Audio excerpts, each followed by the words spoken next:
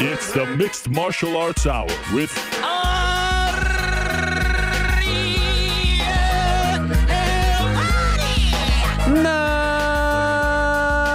Mixed Martial Arts Hour is back in your life on this Monday, August 1st, 2022. Hello again, everyone. I sure hope you're doing well on this first day of August 2022. It's good to be here. A lot to discuss. A lot has happened. I hope you had a lovely weekend. Bit of a rainy one. Bit of a chilly one today outside.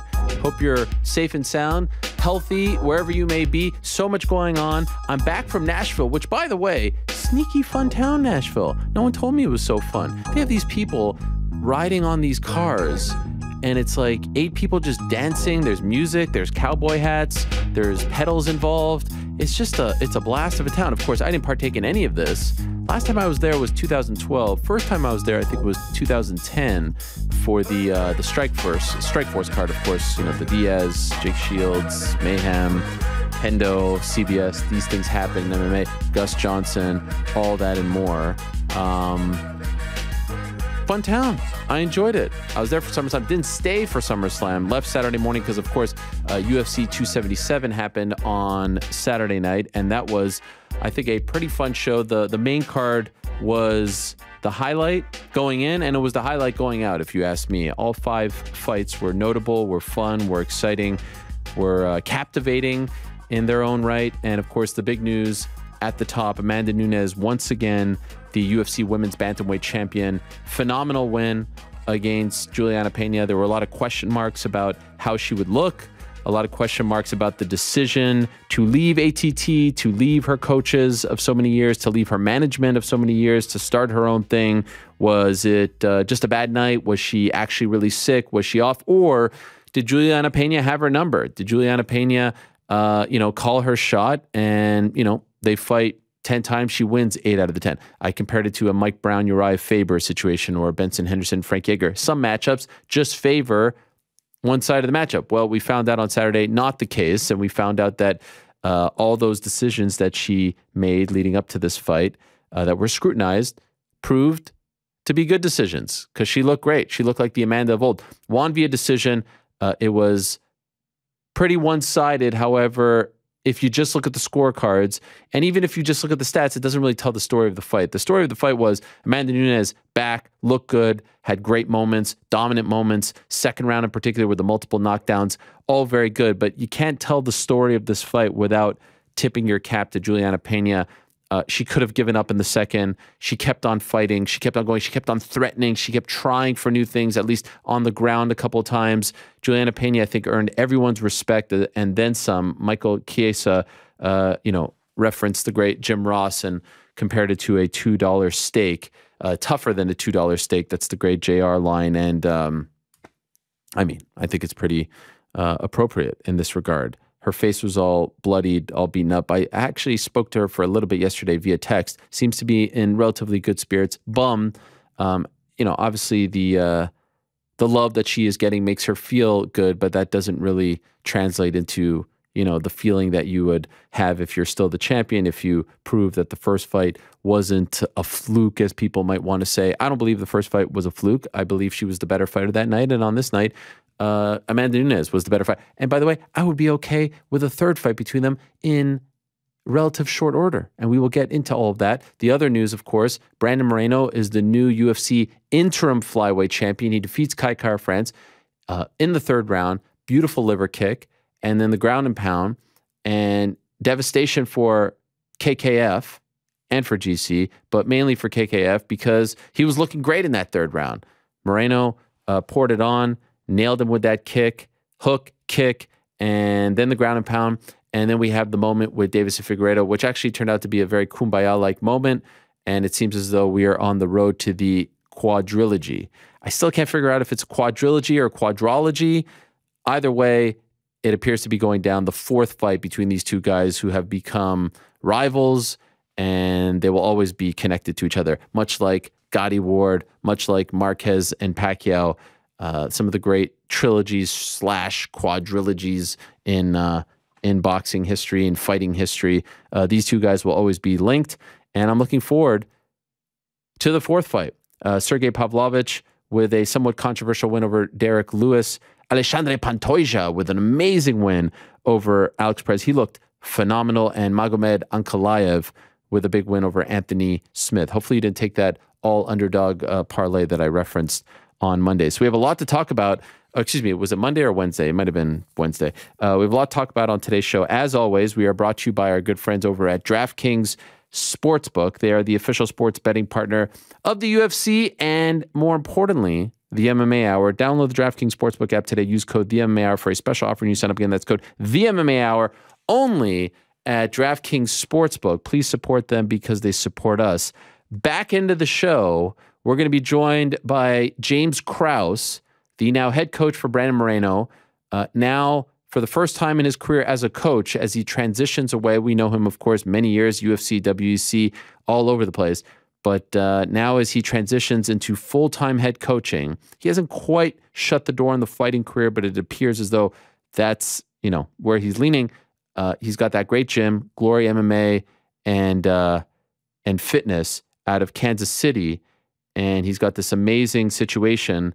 And he's developing a lot of great fighters, and he has Brandon Moreno coming over there and training with him after leaving his team, and now he gets his first champion. It's an interim champion, but you could tell just looking at his Instagram, it appears as though he was over the moon, very emotional afterwards, very happy. He did some great work between the rounds and has developed into one of the best coaches in the game. So we'll talk to James Krause about all of that at around 3:30. At 3 o'clock, we're going to be joined by Deiveson Figueiredo, who, of course, was in attendance. Deiveson Figueiredo just put a bunch of stuff on Instagram, like 8 stories in a row, and tagged me. I don't know if it's like, hey man, I'm excited to be on your show, or you could go fly a kite. So I think the Brazilian beast, Guilherme Cruz, is translating it for me. But I hope he'll be joining us, and I think he'll be joining us.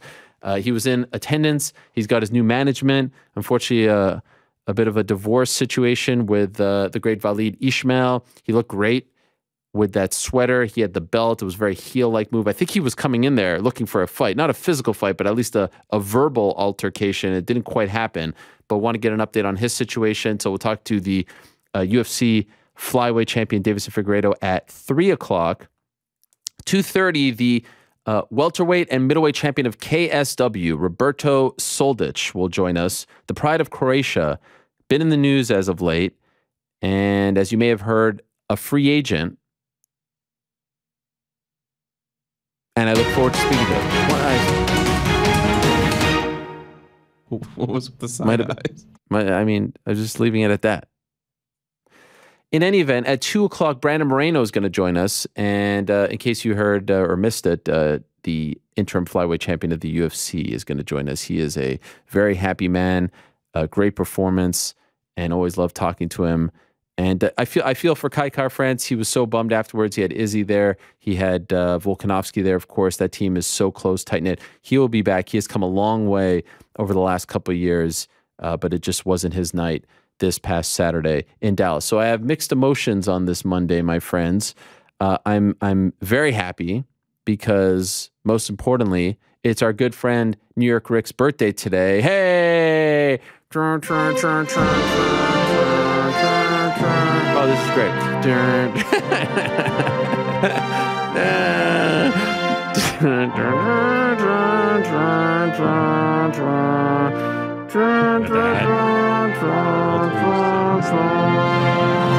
Wow, there it is. The big NYR. How are you, sir? Happy birthday. I'm good. How are you? I was that shot of just clapping and then just be like, "Oh shit, am I on camera here?" How old are we today? The big 50. Yeah, right. No, 35. Oh, 35. Yeah, that's not bad. Well, what, you say like what? I don't know what to make of that. I thought honestly, did we think like, I thought older. Die before? No. I actually thought you were older. Wow, young man. 36, 37. Wow.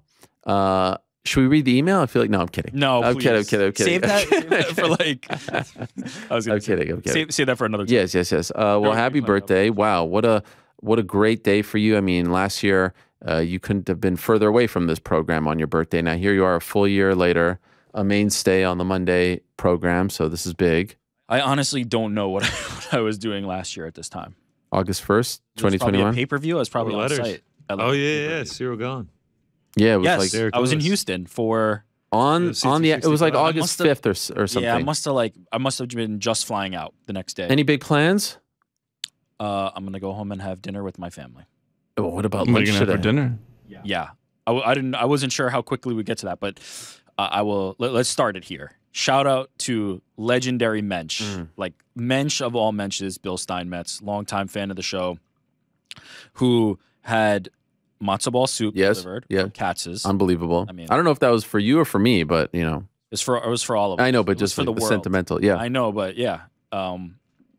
And feeding the crew with that, and then we got some little cheesecake bites, a real cake. Nobody does it better than Bill. Bill knows how to send the goods.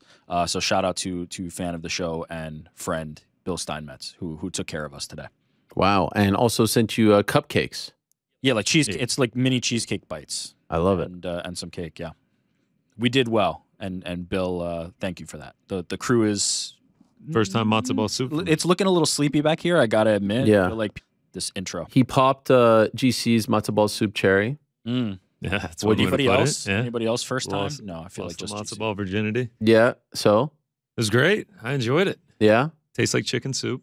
what do you think of the texture? The texture is always a big thing. I liked it.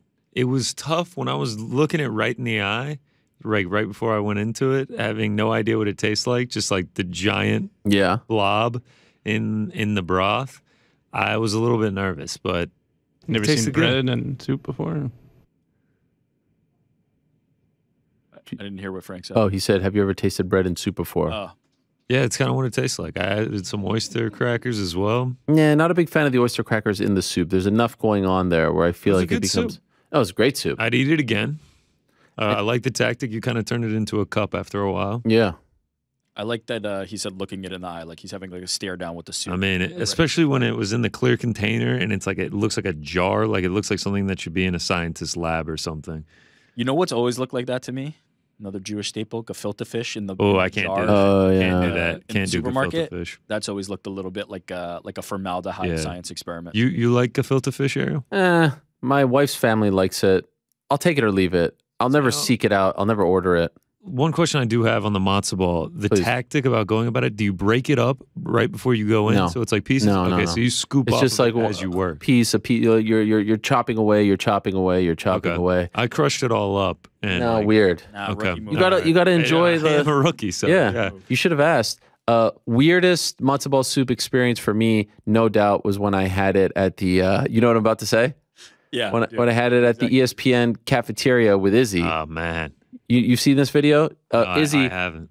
at some point, is just like, yeah, I'm not really feeling the spoon. I'm just going to use my hands, and starts eating it with his hands. That's Like, takes the that's ball out of the psycho- soup, and that's it's psycho just. stuff. Listen, That's the way he does it back home. Yeah, and I mean, I respected it. I've And just never also, done it that way. What I'll always remember about that is how much he loved the cafeteria food He loved. at ESPN. Well, The cafeteria food at ESPN. to be was good. fair, that meal that we had was ordered. was catered out. Yeah, Oh, okay. I mean, you just they- happened to eat it into the cafeteria. No, well, the whole thing was that we were going to have matzo ball soup together, but they didn't. They don't really have that on the menu. Yeah, He I loved loved it. the cafeteria. he there. loved it. So Yeah, that was a good one. So happy birthday! Thank you. It's good to have you here. So that's why I'm in a great mood. Sad mood. I will. There's multiple mix of emotions. okay, let's Happy mood. Birthday. Sad mood. No fight this weekend. Jake Paul fight canceled. Very sad about this. Selfishly, Showtime, MSG, big moment. I was going to host a press conference. They just told me on Friday that I was going to host a press conference. Then I was going to do the weigh-ins. Then I was going to do the event in the ring. I've never done that before. So sad. Don't cry for me, Argentina. These things happen, but I am bummed. Happy though. Happy. So there's the mix of emotions. Happy, sad, happy. Our big guy, Mysterious Frank, is officially a part of the family. Wait, I thought it was a part of the family before. Well, it's official now. Oh, okay. The theater was at an all-time music? high. Yeah, something. Could we get something? No? Breaking news. No, I don't know. It's Yeah, not breaking news. It happened on How Saturday. about Celebratory music. There we go. Yeah, That seemed it's a little- appropriate. What am, thought I he had mean, something right there. should we just kick him back out? He's not taking this. I feel like you were all in on the what was it called? Parlay Pals, the text chat that we had. You were all in, and you know what? Now I get it. Now I get why people actually partake in these gambling things, because I was more invested in the either, success or plight of one mysterious Frank on Saturday than I was in anything on Saturday night at UFC 277. For those that missed it, what happened was we did the first ever official MMA Hour parlay. We're now 2 for 2. So, they like to talk about the curses. They like to talk when you fail. I don't see anyone giving us our flowers for going 2 for 2 now. How quickly people put curses on I know. the show. I mean, I wear a T-shirt for 2 fighters, and they're like, "You're a jinx. You're a curse." I don't know what you guys are talking about. GTFO. You two are cursed. GTFO. We don't talk about Ngannou winning. We don't talk about Nothing. Izzy being on such a huge win streak. I'm telling you. Anyway, you had my guy won first. Yep. What was it? Michael Morales. Then it was your guy, right? Alexandre Pantoja wins. Easy. Then the Derek Lewis, a bit of a depressing finish, but still you get the nod under 2.5.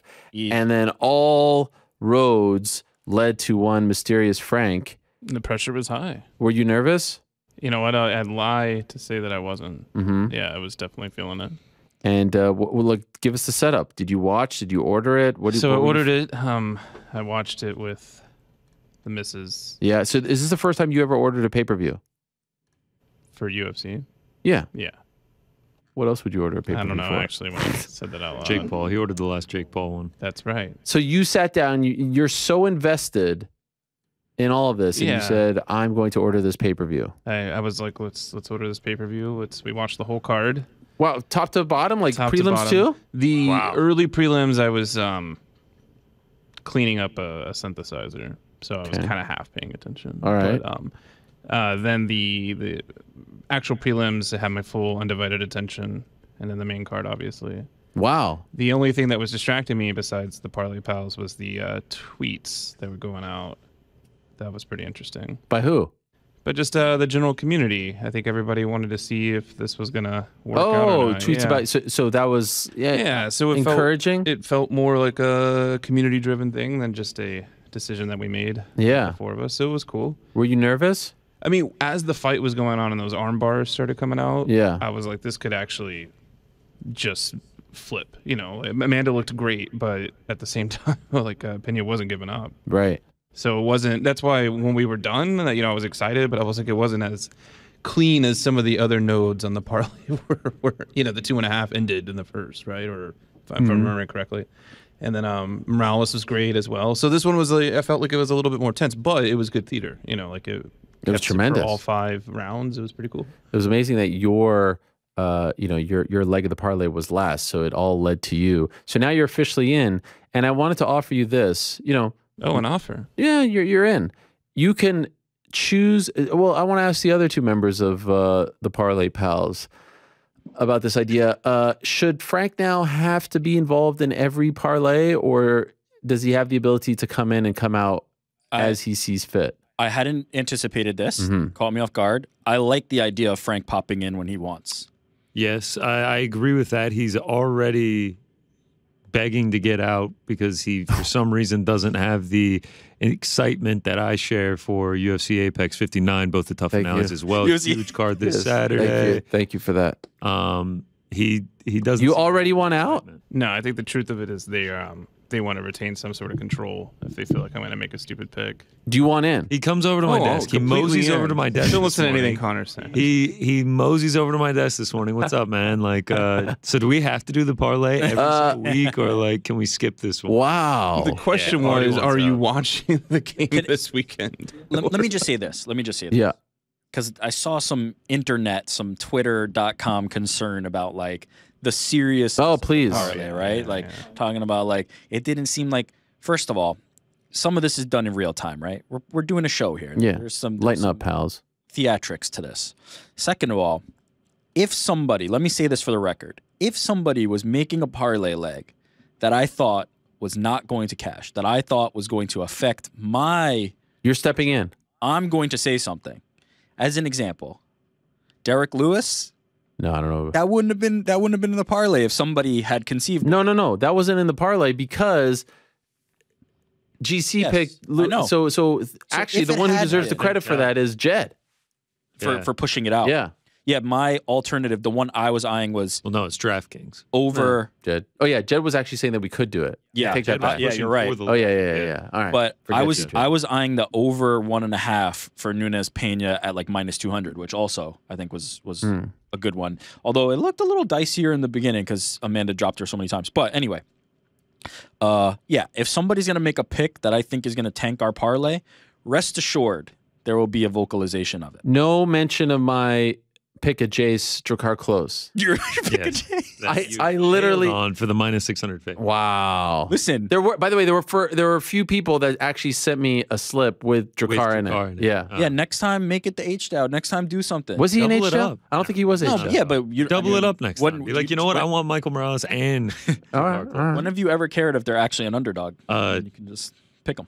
just quickly for people that don't know what it is. If Yeah, you can get please. This graphic up, just to Yeah, let's recap here. this. Let's revel. It's a big moment for us. All those haters. Yeah, They're I like, mean, oh, plus you didn't take it 207, serious. not bad. I mean, we're 2-0. We have it. There it I is. mean, look at that. Plus, we're up 3 units on this bad boy. Wow. Good. We got. I mean, if we're putting a unit on each one, we got a few weeks to work. My favorite was a few people saying like, "Thanks for getting me the pay-per-view. Like you covered my costs." You know, like yeah, Oh, yeah, that's you're always welcome. great. Yeah. You're welcome. Easy, light work. Yeah, there it is. So Amanda Nunes money line. Frank nails it. Luis Pavlovich under 2.5 nails it.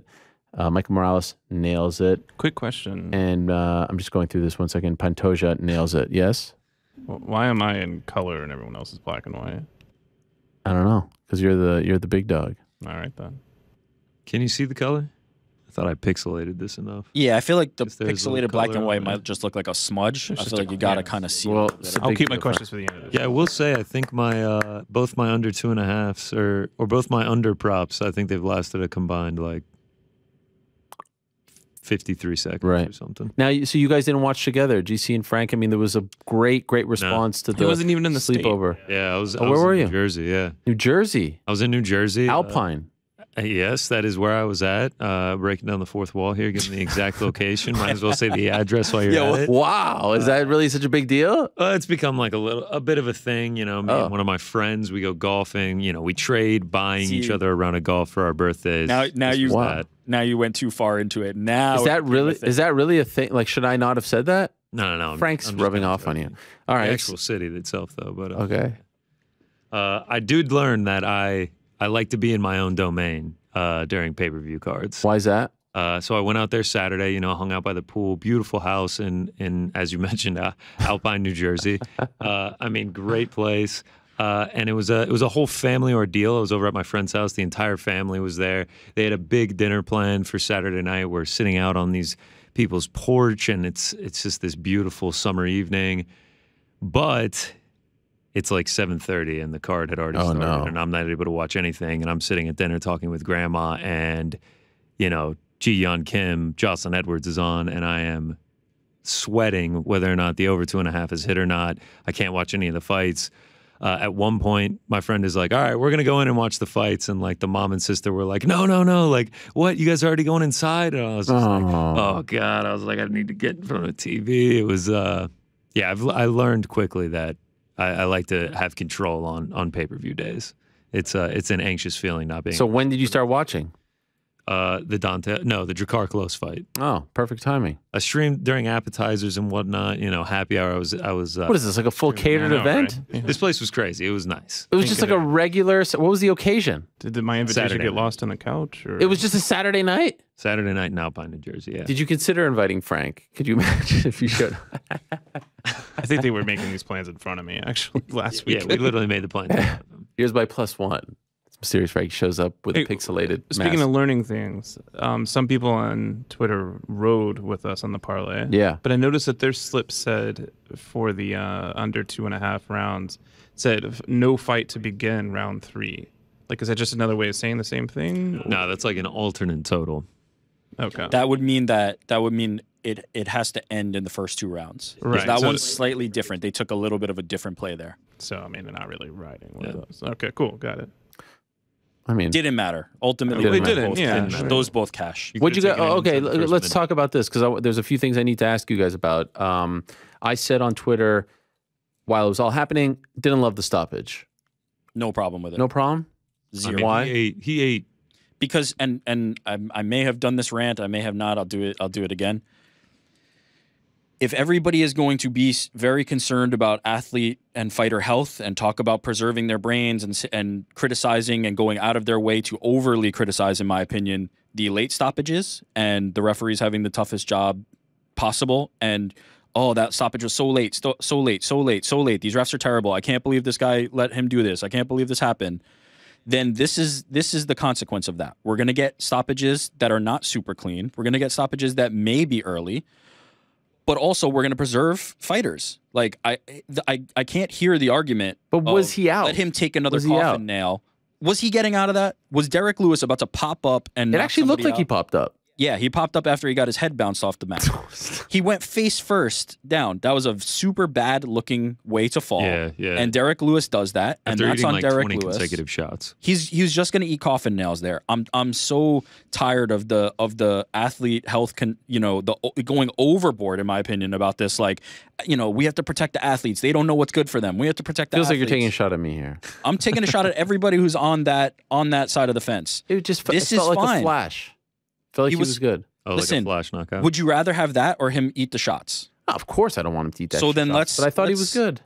He was not good. He just face planted 5 seconds ago, not even 2 seconds ago, and he was there against a big heavyweight with a lot of power who was about to deliver some really hard shots to him. I'm perfectly fine if some of the stoppages look like this, if we truly are going to protect the athletes from taking further damage. It's too fine a line, and I'm really completely fine with it. I don't want. There's no need. That fight was not flipping around. Derek Lewis was not coming back to win that fight. Let's just be okay with stoppages that look a little bit like that. And to be honest, even if we were even if there wasn't as much talk about that being a fight where Derek Lewis could have come back and it stopped early, face plant like that and the stoppage is fine in my opinion. No more Derek Lewis in Texas, please. No more Derek It's Lewis bad. in Texas. Yeah, it's- Bit of a break. That's 2 in a row now. And then, of course, the Gane fight. So 3 of his last 4 fights in Texas, all lost via TKO or KO. Yeah. I love his walkout, though. That was amazing. Also, Some fat pat. This- Beach Town. Yeah. This is Derek Lewis. Like, he went on a long win streak, Yeah. or went on a win streak, but he's a killer, be killed fighter. He's in there against every time he fights. He's in there against somebody who's able to knock him out, and he's able to knock them out every single time he fights. And he got knocked out. He'll be up next, and he might knock out the next guy. Like this is Derek Lewis's style of fighting. This is what you can expect. I'm not ready to say he's done, though. Yeah, I it's remember like- a time where Andrei Arlovsky lost like 4 in a row via knockout 12 years ago in Strikeforce. But yeah, and that's my point. Like Andrei Arlovsky is not that type of fighter, right? He's more of a technique fighter. He's circling around. He's trying to score points. Derek Lewis is in there to get murked or murk, and like he got murked. Next time he might murk somebody. That's it. Like I wouldn't write this as like an indictment on Derek Lewis. This is the style of fight that Derek Lewis fights. The next time he may be on the winning side of it against top guys. Like it wasn't that long ago he put Curtis Blades to sleep, and Curtis Blades is knocking on the door of a title shot. Like Derek Lewis is fine. These are the type of fights he's in. I'll watch him again. I'll watch him over and over and over. No, he's Derek the man. Lewis is awesome. He's incredibly entertaining. You know what was my big takeaway from the whole event? Like just seeing Lewis's walkout, Moreno's walkout, then looking at the gate, 4.5 million, 21st straight sellout for the UFC. They are so blazing hot right now. Like the UFC can do no wrong in terms of their business, and the stars are getting over. I mean, like all of this.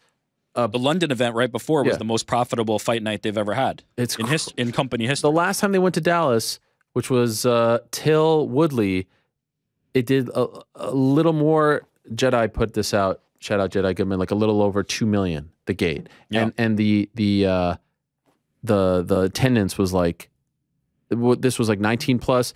Attendance was like 14 plus, if memory serves me correct. Like everything they do, they could go to any. And by the way, it's not like the cards are that much better than they were 2-3 years ago in terms of talent, in terms of depth.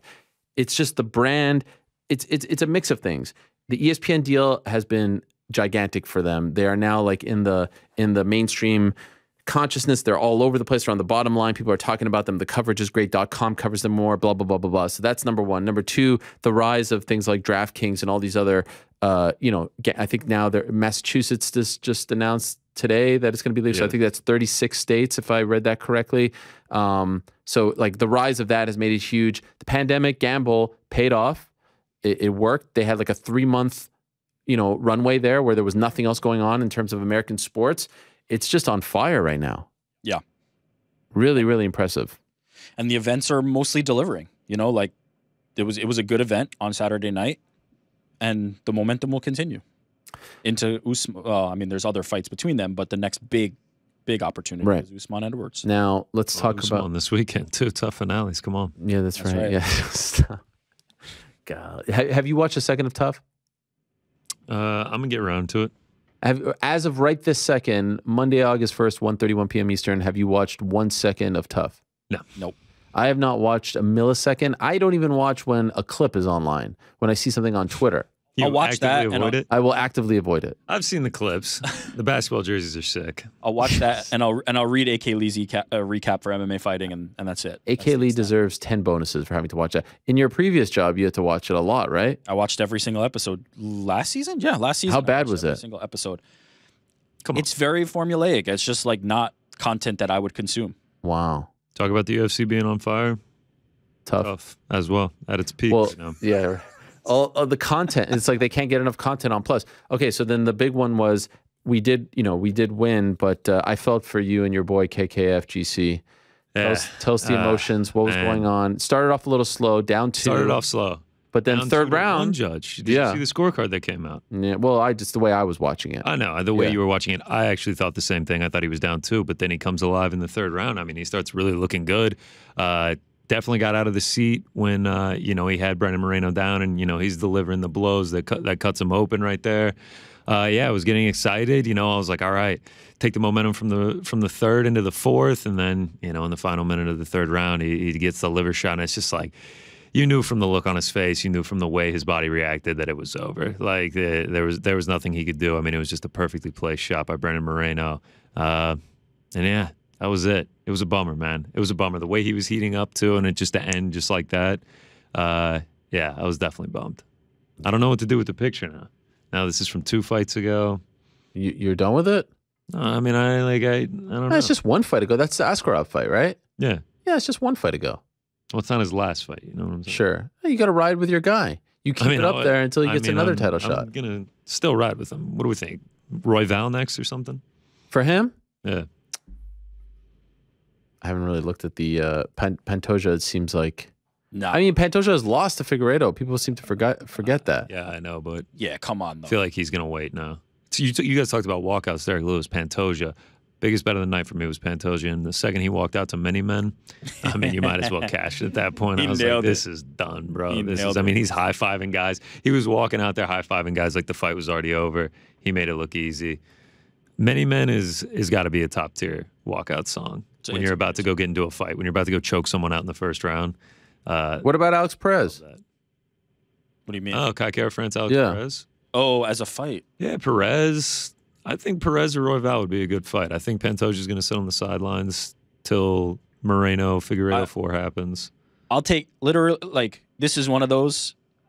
Anybody who's willing to fight Kai in Australia, that's the answer. Oh, yeah. man, Whoever fights Kai in Australia, I don't care. Step up. MMA Hour, live show outside of Marvel Stadium. Let's go. But yeah, Kai on set. I'll do the interview. You sit that one. Yeah. I mean, he would have to return. It would be first quarter. That's what they're shooting for. All those guys need to be on that card. Moreno's such a star. Holy crap. This is the guy. Everything. When they put him in Arizona, when they put him in Texas, when they put him in these markets, obviously with a lot of Hispanic fans in attendance, it's so smart. Obviously, the number one thing they could do is put him in Mexico. They're not going to Mexico anytime soon. This is the next best thing. Yair Rodriguez sitting in the front row going absolute ape shit over there. Dude, Yair Rodriguez, I don't know if I've ever seen a fighter. I mean, they're friends. They're not training partners. That happy, that excited. It was beautiful to watch. And did you notice he's sitting like 3 people away from the city kickboxing guys? Yeah. So I don't know if part of that was like sticking it to Volk because, they've got their little thing. I don't think so. He was I think jumping around like crazy. I think it was just genuine joy. I think he's probably happier for that than his own win. Like, I think it was beautiful. That is. We have it, right? We have it, GC? We have the video, yeah. The one of... the dude jumping around. Because also, the city kickboxing guys, if Kai won, would have been doing the exact same thing. So I don't think it was anything like gamesmanship in that regard. I think they were just, that was pure joy from somebody who loves somebody, who saw them achieve something special. I love the camaraderie between those city kickboxing guys. This is the footage right here, courtesy of Gotta look UFC at the white Espanol. shirt. White shirt guy. I don't know if white shirt guy is his. Look at that. He's like about to do a mosh pit thingy there. He's like taking down when it's your boy, like getting a win like that. Yeah, is like it hypes you up, man. Let me see it again. Let me see it again because the white shirt guy is the most interesting guy. We were trying to debate: are they friends or are they not friends? Angry. No, I think he's trying to be like, "Yo, man, could you just chill out for a second?" White shirt guy, but like, there's no smile at all. Look at that. There's no smile. Because there's a point where he hits him and then he kind of like, it's like, yo, dude, come on, man. By the way, like, the side glances, he keeps making. Yeah. I think he's worried he's going to do something with Volk. Oh, that would have been crazy. Little Easter egg. Right behind them is AEW star Keith Lee, the huge guy. Yep. Right behind him, who was also pretty pumped up. I mean, Yair posted a picture with Volk on Instagram. Yeah, I don't think no, but I think he just wants to fight, and he says Volk is, going. You said you saw pictures of Yair with the guy in the white shirt. I thought I did. Did I not? I don't know. I can't find any. Maybe I was wrong. Can we? I know we're far removed from this, but Brandon Moreno was like cut from the UFC. Oh, it's incredible. And then came back and has now been not only just one of the like hottest fighters in the sport, but like exciting. Like every single time Brandon Moreno's in a fight, it's a can't miss fight. The dude has completely flipped his career around. 100%. And it really is like a very incredible, like very unique story for Also, a guy. And I think he was like the last pick on Tough too. Yep. There's just so many things that have completely flipped in his career. So the post-fight, not today, not tomorrow, but one day thing is like one of the most. I mean, he's still wearing Reebok in that video. Like, right. That's he lost. He lost that fight and was talking about he's going to be champion. He was in World Fighting Federation in 2016, gets signed to the UFC, beats Luis Smolka, beats Ryan Benoit, beats Dustin Ortiz, then loses to Sergio Pettis in Mexico, then loses to Alexandre Pantoja in Chile, and then gets cut, and then goes to LFA and wins their flyweight title, and then returns to the UFC, and then has this amazing run. First fight back in the UFC, Askar Askarov. Yeah. Fights him to a draw. In Mexico, then the Kai Kara-France fight, and then just works his way up. It's an amazing story. And this was all also when they were going to get rid of the whole division. Now flyweight is on fire. Pantoja on the card. Just like Schnell a couple of weeks ago on Long Island was incredible. Flyweight is on fire. Everything was great about it. I will say, though, and I'll say this to him when he joins us in about 22 minutes, Brandon Moreno, our first guest of the day, and then still to come, Deiveson Figueiredo. Also, at some point today, there's going to be massive breaking news. I just want to let everyone know at some point today, there'll be breaking news. There will be breaking news. It's kind of like a thing where you have to play it if I say those words. But I thought post-fight, it was a bit of a fumble because the UFC doesn't do that sort of thing anymore. They hardly ever bring in guys. Figgy's looking great there with that sweater. He's got the belt. He brings the belt. Can I just talk about this? Hold on. The sweater was fantastic. Getting to a serious point. What is it with the sweater? I don't know. It was a normal sweater. No, it was great. This is 2 times. It was a nice sweater. There was something about it. I don't know what was on it. What was it like? Sweater ever. What was it like? A cat or something? What was it? A bear. It's a nice design. Panther. It's a sweater. It was cool. And he's sitting there with the belt, which has to be annoying too. You're just sitting there with the belt the whole time. And they don't do this a lot. And I was like, you got to do it. For this fight, you got to do it. The last one. The Brock and DC? It's been a while. Brock, DC. Of course, they used to do it all the time. There it is. Yeah, this isn't the best picture of the sweater, but it looks like some sort of cool black sweater. guy. I don't know. He just looked awesome. That's amazing. I've never seen Wait, how much eyebrows. do you think Does he always do the red eyebrows with the God of War thing? I feel like that's new. Not always. That is new. How much do you think he weighs on Saturday? 150, 155 maybe. Yeah. Some people were saying 170, 180. I think that's Oh, a come That's on. a little mean. 180? It's very mean. That's crazy. Waleed, Come who's on. texting you? That's crazy. People were saying it. Anyway, then he comes in, and you could see the look on his face. Like the guy was ready to throw down. Again, not throw down physically, but verbally. If you're going to come in, if we're going to have this moment, Brandon, not the time to be, good dad. Let's just be like, yo, man, I don't like you. You don't like me. We'll forget. That's it. He had a But good reason, though, right? is his daughter really watching at 10 o'clock at night? No, but he wants to be an example for her. I mean, for context, for people who missed it, after the fight in the post-fight scrum, he said he thought about going buck wild. He thought about letting the leash I off. wanted buck wild. And he thought about the fact that one day my daughter's going to look at this, or even now my daughter's going to look at this. She's old enough now. I think he said 8. And he doesn't want her to see her dad being stupid on TV, acting. Doesn't mean you have to be stupid. Just be like, yo, man, I'm not impressed with you. I kind of agree with you that I think the Heat would have sold better. At the same time, I'm not saying push him. I know what you're saying. You build it up. Build it up. Those 3 fights have been so good. This story is so good. I think no matter what. A little juice. I'm with you. I think I lean that way for sure. But man, those 3 fights were so good. Like, he walks in. Oh, are you really going to defend the belt? I mean, top of the broadcast, you have Joe Rogan just completely shitting on Figueiredo, being like, this is the real flyweight fight. He isn't coming down. Like, what? You always wonder in those situations, is Rogan being told to say that? Is he just coming up with this on his own? Is he carrying someone's what? I don't know. And then I know Figueiredo responded to it in his little scrum. Yeah. And he seems determined now to fight at 25. He seems like he is, you know, going to make the weight. He says, just watch me, all this stuff. He just says, you're looking a little bit doughy there. You're going to really, like, just poke the bear. I don't know. Give me something. You call him fat and move on? Is that what you said? I don't know, something. you just want something. Yeah. I wanted something that they could play in the package. These 2 guys, I mean, how many times have people fought 4 times for a title? Never. Guess what? Never. They've never fought 4 times for a title. Isn't that enough? Is that enough? I just wanted some. And then you see Dana saying afterwards that it was uncomfortable. I didn't think it was uncomfortable. In fact, I thought it was like too friendly. Well, I think I'll say this. Or disrespectful, it seemed a little more impromptu than the past ones. Like, it seemed a little bit more like they were wanting to cut to Deiveson, and then he was like, let's go do this. They almost stopped Deiveson from coming into the cage. That's what I'm saying. Guy. So I think Dana was probably thinking, like, this is Brandon's moment. Do we want Deiveson in the cage? Now, as you've pointed out, they've done this many times before. It's not, you know, it's part of the show. It's part of the theater. But I don't have a huge problem with it. But I'll say this. Here's what I'll say. For a casual audience, if you're trying to sell this pay-per-view, this next pay-per-view that they're going to be on, to fans, pushing, shoving, yelling, screaming, fat boy this, that would have sold it to them. Mm-hmm. For the hardcores, like, if you've seen any one of those first 3 fights, you're in already. Though these 2 make magic when they step in the cage together. Do you think the UFC saw your tweet? That's why they let him in the cage. 100%. They have because they have that feed where they put the tweets up on the screen, but then they have a separate feed for me just to see to take the temperature of the actual people. What's the old nose saying? I saw your tweet, and then he jumped in the cage. I was like, wow.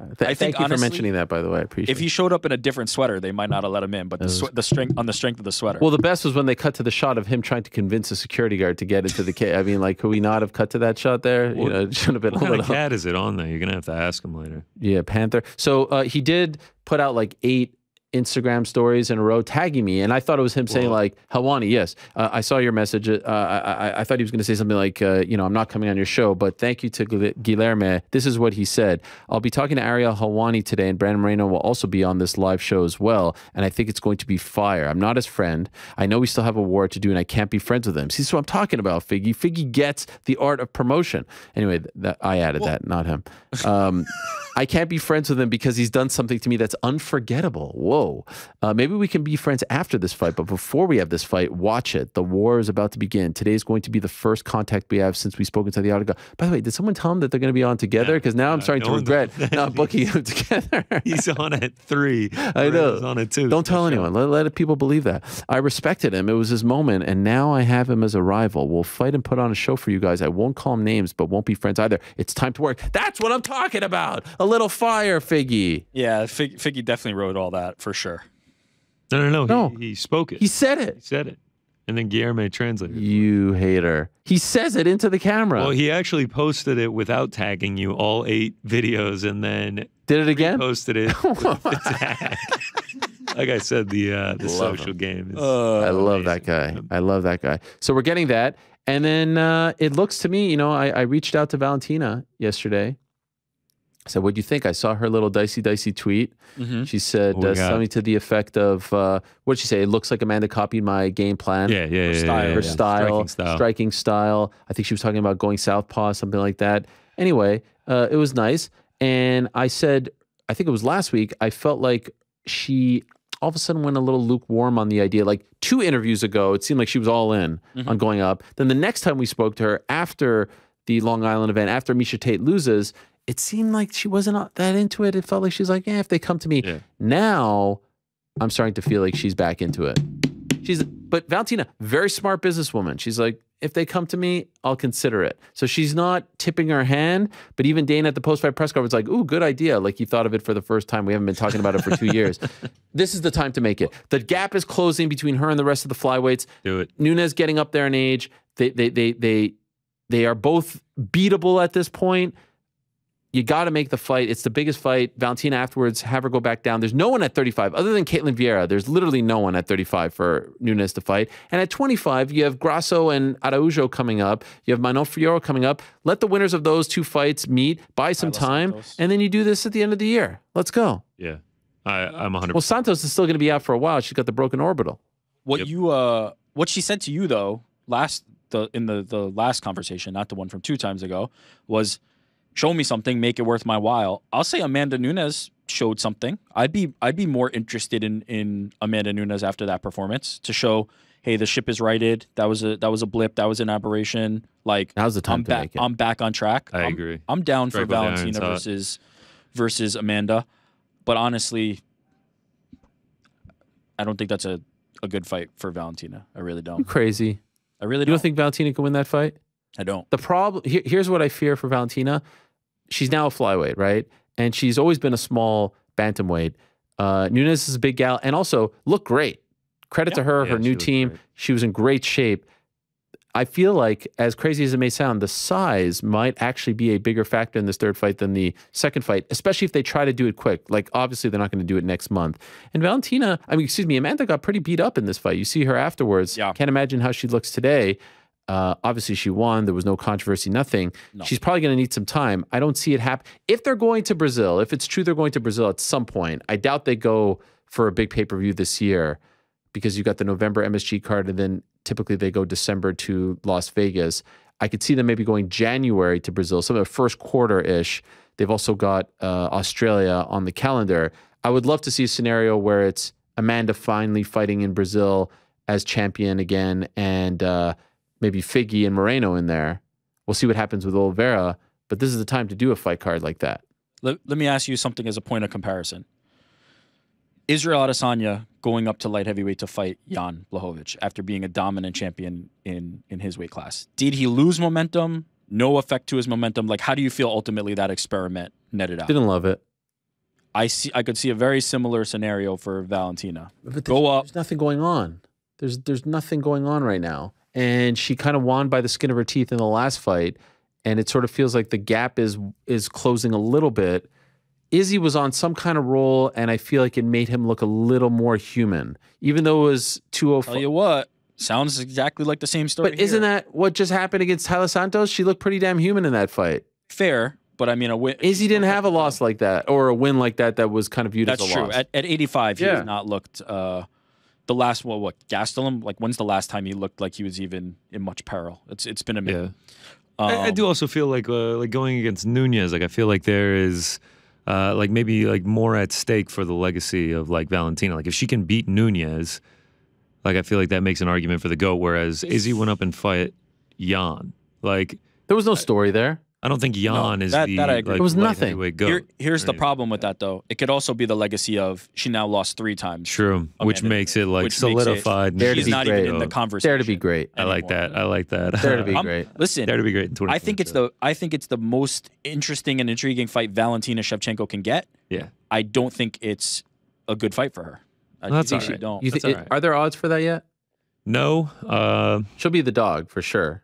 I would imagine there are odds for a potential Nunes Pena 3. Nunes opening at -700. Okay, that's fine. By the way, I don't see enough people talking about that. For the record, Valentina first, in my opinion. What I would do is Valentina first, have Juliana fight someone else in the bantamweight division. Not a terribly tough fight. I don't like the idea of Holly Holm. Holly Holm's on the last fight of her contract. If Holm beats Pena and walks out, like what happens then? But you fight a mid-tier bantamweight. You get her a win, and then she's right back in there. I always thought, believe it or not, I always thought they screwed Matt Serra by not doing the third GSP fight. I don't know why you can't have the third fight when it's and by the way, we have to update our stat about the person who loses the belt and the immediate rematch and all that stuff because Amanda was able to reverse that a little bit. But to me, you have Amanda fight Valentina, Juliana fights someone else, and then she fights the winner of that fight, regardless of who it is, because she could avenge a loss on either side. She has a loss to Valentina, and now she has a loss to Amanda. Juliana should not be far away from getting another crack. I like what you said. Go Valentina. And by the way, if they don't do Valentina, if Valentina says, I want to stick around at 25, I like Grasso. Grasso looks tremendous on August 13th. I like it. It could be a big fight, great for Latin America, whatever. Fine. I like Juliana Amanda 3 over Amanda and Caitlin Vieira. Caitlin Vieira, yeah. Juliana Amanda 3. Yeah. Why not? I'm mad at that. I mean, the one reason for why not is when you get 50-43 in a championship fight, that's a rough. What's worse, 50-43 or stopping her? Yeah, no, you're right. She has a stoppage win over her. I think more people would lean on the side that won't happen again versus look, I think it's sellable. 100% I think it's sellable. I think it's tough. Juliana's a star. By the way, that picture of her with her daughter, I mean, I must have stared at that for an hour. That was incredible. Incredible stuff. I'd love to know, I didn't ask her this, I'd love to know if her daughter just did this on her own, if they talked about it beforehand. Like when you walk up there, just the visual of the daughter having her back and emulating her, we've never seen anything. We've seen kids go up there and whatnot, but we've never seen her so innocently, any child just walking behind mom, dad, and doing that. That was just beautiful. I hope she just did it naturally. Yeah, whatever it was great. It was tremendous. Beautiful, beautiful stuff. She's a star, and I feel for her because no one likes to lose that first title defense. I would be down for a third fight. Which is a bigger fight, the third fight with Pena or the third fight with Valentina? Not Valentina. Do you think there's a route to the third fight? For Juliana? Yeah. Yeah, just win one fight. Just one between. By the way, it's two scenarios. It's either, and to answer your point, like 100% it's the Valentina fight. Of course. It's not even a question. But Valentina, if I had the pencil, as they say in the business, or the book, Valentina, Amanda 3, end of the year, early next year, depending on if they're going to Brazil. Juliana fights someone else. Juliana wins. She gets the winner of that fight. No questions asked. Yeah, can't stop it. Yeah, like I don't know. Greatest track ever. Someone like I don't know. I'm looking now. Like I wouldn't do Caitlin Vieira. An Aspen Ladd. A Yana Kunitskaya. Come on, man. What? A Misha Tate. Hey, no, they're friends. That'd be a good story though. It kind of. Oh, you're saying for Pena. I'm sorry. Yeah. I'm sorry. I thought you were saying for Nunes. If there's No. I'm I'd sorry, kind of be into the friend versus friend. Who's going to get a title shot? We're kind of propelling each other. I'd be into that. No, they're not going to do that. I don't think they do it, but I'd be into Now, if it's not Valentina and for whatever reason Juliana doesn't do it, then of course it's going to be Caitlin Vieira. I just don't think there's any momentum there. A lot of people thought that Vieira lost to Holly Holm. Yeah. I just don't see anything. You're right. The momentum in each division is kind of a little halted, right? Like there is a good opportunity to do it. And I wouldn't mind it. I wouldn't mind it. I hope now with Nunes as champion, I doubt it's the case. I hope she embraces being champion a little bit more. And I don't know. I just feel like she's felt like she didn't. No, she doesn't like to do media. She doesn't like to put herself. She just shows up on fight week. I feel like she should be a much bigger star. Casey proposing Pena versus the Aldana Macy winner. Yeah, it's fine. I don't know. I feel like, and also, what is that 145 title? I mean, like, what are we gonna do about that? Jeez, just walking around with it. I feel like of all the champions, she is one of the ones who like you just get to become champion for life. When does she have to defend it? There's no rankings. Who is she going to do? I mean, this belt that I'm wearing here is more active than that belt. I mean, it's like I'm just saying. I think this week she said in a media day or press conference. She did. Yeah, she was going to leave the cage and tell Dana she wanted to go up. She wants to go up to the next. To fight who? That's the thing. There's literally no rankings. There's no like fighters in that division, so I don't know what the only fight is Kayla. Well, it's not happening, but yeah. By the way, who's going to PFL this Friday? It's in New York. Oh, is it? MAR outing? Maybe. Let's see. It'll be nice. Are we meeting at the Hulu Theater? That's where it's happening. On a Friday? It was going to... Oh, you're working? No, I'm just curious. What? No, it was going to be a big It's weekend Friday. in New York. It was going to be Friday, PFL. Talk about this fight, or like Saturday the fight MSG? falling apart? Oh, yeah. We could talk about it. All the It's a lot of drama. drama, yeah. A lot of drama. They said it was going to be 200. Then they wanted 205. Then they said no to 205. They then 215. being Rahman's team. Yeah. Yeah. Listen, from what I understand, Jake was the one who was saying, like, let's just do it. And the team was like, okay, now it's getting a little crazy. In retrospect, it was probably a lot to ask a guy who had never fought under 220 as a pro to make 200, let alone 205. It's a huge bummer because now it's 2 dates at MSG that fell through. So it kind of hurts his stock there. And of course, Dana's going to take the shot and say that somehow blaming this on Jake's people, and the shot is at Nikisa Bedarian. Yeah. Nikisa Bedarian, for those that don't know, and I feel like we've talked about this once before, was never an accountant at the UFC. He was the chief strategy officer, pretty big deal, for about 4 years, and then was the CFO of the UFC. And if you actually go back, because I did, and look at all the press releases and all the stories about when they sold the company for $4.025 billion, he was like the top name mentioned on the UFC side of things, like in terms of like the advisor for getting this deal done. He wasn't the dude who was sitting there like, I don't know what an accountant would do at a company like that. Accounting, yeah. That's his lone shot, and I think Dana views it as somewhat insulting or like a betrayal that this guy who used to work for the company is going against him, or even daring to be in the business of fighting. Lest we forget, Dana White was a bellman. Dana White was a Tai Bo instructor. Like he was a part-time MMA manager teaching 45-year-old women how to throw kicks and punches. If anyone actually knows more about the fight business, it's this guy who was in the room for 4 years and then went to work for Fertitta for 2 years before getting into all of this. Cannot argue with anything you said there. 100% truth. I would push back on the idea that like that's all, that it's just because he's daring to go. Jake Paul, his athlete who he is 100%. managing, is taking direct shots at Dana White. It's not just passive, like he's daring to be in business. They are actively taking shots at UFC and Dana White, which is, hey, I'm good with that. Yeah. Like that's okay. That's how you do competition. But yeah, they're coming for him, clearly. And he is firing back. Sure, but the accountant line. The accountant thing he is used it on very Saturday night. personal. He was like, But it's such a weird insult. yeah, what did he say? Just because you were an accountant here for a few months doesn't mean you can do the It's basically a who the fook is that CFO. guy. That's Right. what it is. He's trying to minimize. Yeah, It's like right, a fifth grade course, yeah. playground insult. Yeah. Agree. Just I agree. I don't know. I mean, it works. Does it work? Does anyone view, like, by the way, I'm super impressed by accountants. I could never do what an accountant does. Like, I know many. I have a few friends. they're very smart people. You know more than the person who's on the watching the YouTube stream. Sure. They don't know these things. Of course, they're gonna be like, oh, the accountant. All right. I can't lie until you just explained all Yeah. that. I thought he was So just that's- an accountant. that's- You really thought he was? It works. Come on. It works. No, this dude was in there. He was in the mix. Now, I can, to your point, 100%, I can understand why it's personal. It's just a weird line. And also, let's not pretend like fights fall through all the time. I guess my thinking was, why was this? This was not Jake Paul's fault or Jake Paul's team's fault. Not even close. The one thing you said it, which is, could you have maybe picked an opponent who very clearly could have made weight? Sure. They picked a big fight that they thought would propel him forward, and the fighter agreed to the terms and could not meet the terms. For me, it's very clear. It's clear as day. Right. He agreed to terms. The commission, Jake Paul's team, were willing to be flexible to a certain degree. He was so far outside of what those terms were, he could not meet them, and the fight dissolved. That is as clear as day what happened, and it's not Jake Paul's fault. I think we now have to pivot. It's either, you see, the Nate thing is going to take too long to materialize because he's going to fight in September, and then there's going to be the 3-month exclusive period and blah, blah, blah, blah, blah. I think we got to look at Anderson Silva.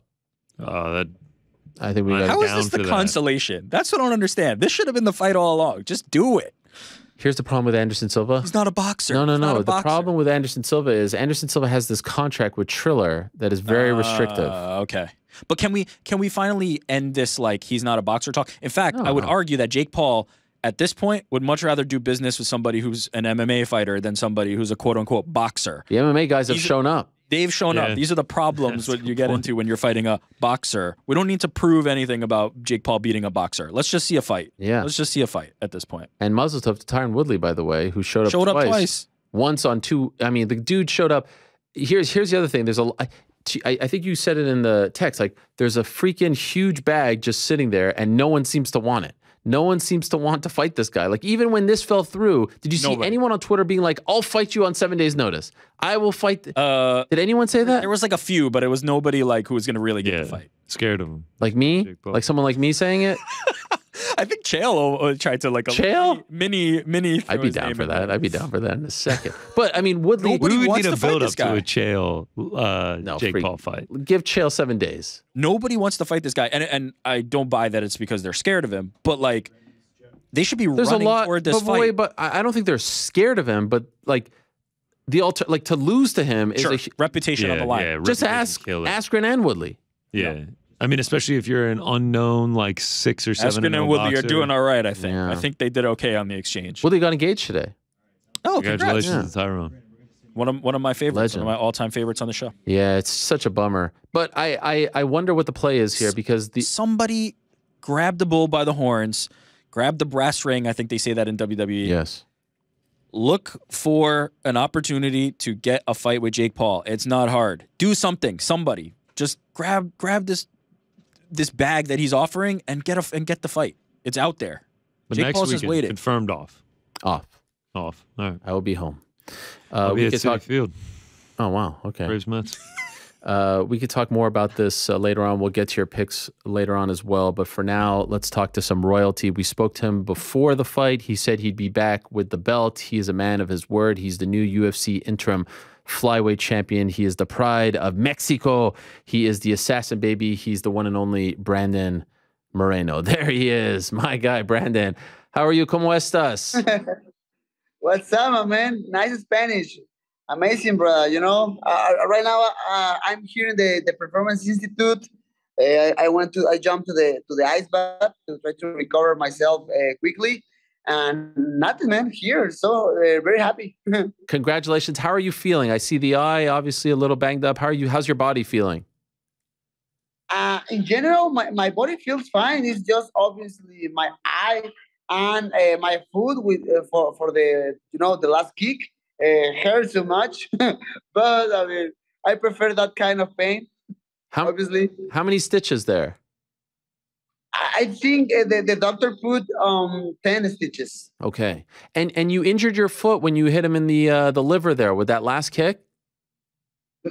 You know what? I mean, maybe was not the last kick, because I already watched the fight like twice. So I throw like in total like 3 or 4 kicks to the same area. So maybe the last one was the last drop in the glass, but yeah, for the foot, for the kick, sorry, definitely. So just going backwards, if we can, Brandon, how did you feel that week in Dallas? You know, new team, a lot was made of you going to Kansas City and whatnot. You're fighting this guy. You're trying to get the belt back to get to the undisputed. The whole week, how did it go for you leading up to Saturday? You know, I think in 5 weeks, I was very, very, very good, very relaxed, and like very confident I can get the victory. But everything you're saying right now, like I feel all that pressure like before, you know, like all the new stuff, all the new style, all the decisions, the frustration, I lost my title, all that things was in my mind, brother. And this training camp was hard for me, talking about my mind, you know, the battlefield of my mind was like always in constant movement. But in 5 weeks, last week, I feel amazing, you know, like, hey, you know what? It's time to do it, man. It's time to do it. It's time to make history again, and I did it. Were you doubting yourself? Were you questioning yourself? What was going on in your mind in the training camp? Yeah, of course, man. 100%. Like a lot of questions, like, hey, I thought the right decisions or not. You know, I'm doing the things well or not. You know, everything was new, everything like new system, you know, new coach, James, and everything. Obviously, I had a lot of questions, but with the pass of the time, with the pass of the training camp, I started to believe and believe like everything was right, and I was doing the right things to get the title back. I saw the interview with DC and you, and he was saying how Kansas City sucks. Do you feel that way about Kansas City? I mean, it seems like a nice Man, place. I don't say that. He said Man, that. How you? how you believe it? DC is always joking and always making fun of everybody. Not No, very I like this here, man. It's very, I mean, definitely is very calm, you know. But I mean, I'm from Tijuana, and Tijuana is a desert, and right now I'm living in Vegas, and Vegas is another desert too. So, you know, watch a different view, like a lot of grass, a lot of green, a lot of trees. You know, was amazing for me. And Kansas City barbecue is delicious. Yes, it is. Okay, I don't know Dallas barbecue. I don't know Louisiana barbecue, but Kansas City barbecue is really good. Amen. So how did you feel about the first 2 rounds? I thought you won the first 2 rounds. I know some of the judges felt differently, but going into the third, how did you feel about how the fight was going? You know what? I watched. I mean, again, I watched the fight already like twice or 3 times. I don't remember, but yeah. I feel like I won the first one and second round, but I completely agree. The tier one is started very bad for me because the you know Kai made the counter with the kick. They connect the elbow, and man, I say this before, and I have like a lot of pictures in my social media. I had a cut in the same right spot, man. I cut to like 2 weeks ago. So man, what a precision of Kaikara France to connect the elbow in the same spot. But okay. So you know, I feel the cut. I feel very warm this area, and I was trying to remember my feelings in that moment. I feel a little bit my mind was a little bit disconnected of the fight after the cut, after the elbow. And I was, you know, watching the round, like Kyle start to make damage in that round. But my mentality was like, hey, at least I need to recover myself and I need to finish strong at the end of the round just to be again in the fight, you know, again in the octagon. And I did it. And, you know, I started to work a little bit more the levels of my kicks. You know, I was trying to connect his head every single moment. I just changed the level to the middle kick and works. By the way, how did you originally cut it? I was doing a kind of light sparring with one of my training partners in Kansas, and everything was fine. I mean, the guy don't was like an asshole and throw like very hard. Just the guy connect very well, and was a little cut right here. There in Kansas, one doctor put me just like three stitches in total because it was small. But man, I mean, the precision of Kai and you know to go straight there to the spot, you know, to the place, you know, uh, it is what it is. Did you think that he actually went for it, like that he was targeting it? No, I don't know. No, I don't think so. Yeah, I don't think so. Just, I mean, the guy threw the elbow and was the elbow right there. Did you think that he was a much different fighter, a much better fighter, an improved fighter since you fought him in 2019? I think he was a little bit more smarter. Obviously, you know, it's funny because watching the fight, I saw in the first round when the round ends, he was like walking behind me. I don't see that. And what's funny when I see that in the repetition, but yeah, he was like he has more confidence, but at the same time he has more smart, trying to use more experience, and that make me feel lose a little bit the distance. The same in the third round when my mind was like in another place after the elbow. There was a clip that was posted of James Krause talking to you. I think it was between the second and third round where he tells you to go for the hook and then the kick to the body. Was that a specific sequence that you guys worked on for this fight? The sequence was the follow the punch with the kick. So we was working, you know, in the hook. We were working in the right hand too. So yeah, man, that was part of the plan. And at the same time, you know, just the plan was like, hey, just explode all my abilities, man. Like, don't be just the boxer of the division. Like, do more, man. You have the ability to throw kicks. You have the ability to throw the knees, the elbows, everything. So let's use everything. What do you like? So now that you've had a fight under your belt with him, what makes James such a great coach? Man, the guy is very passionate.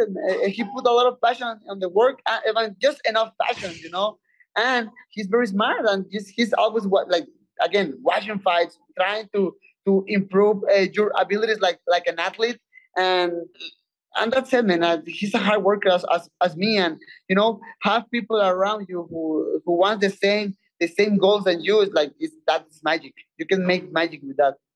When you landed that kick, what does that feel like for someone who's never been in that situation before? When you hit someone and then there's that a bit delayed reaction and then they crumble down and this is my chance.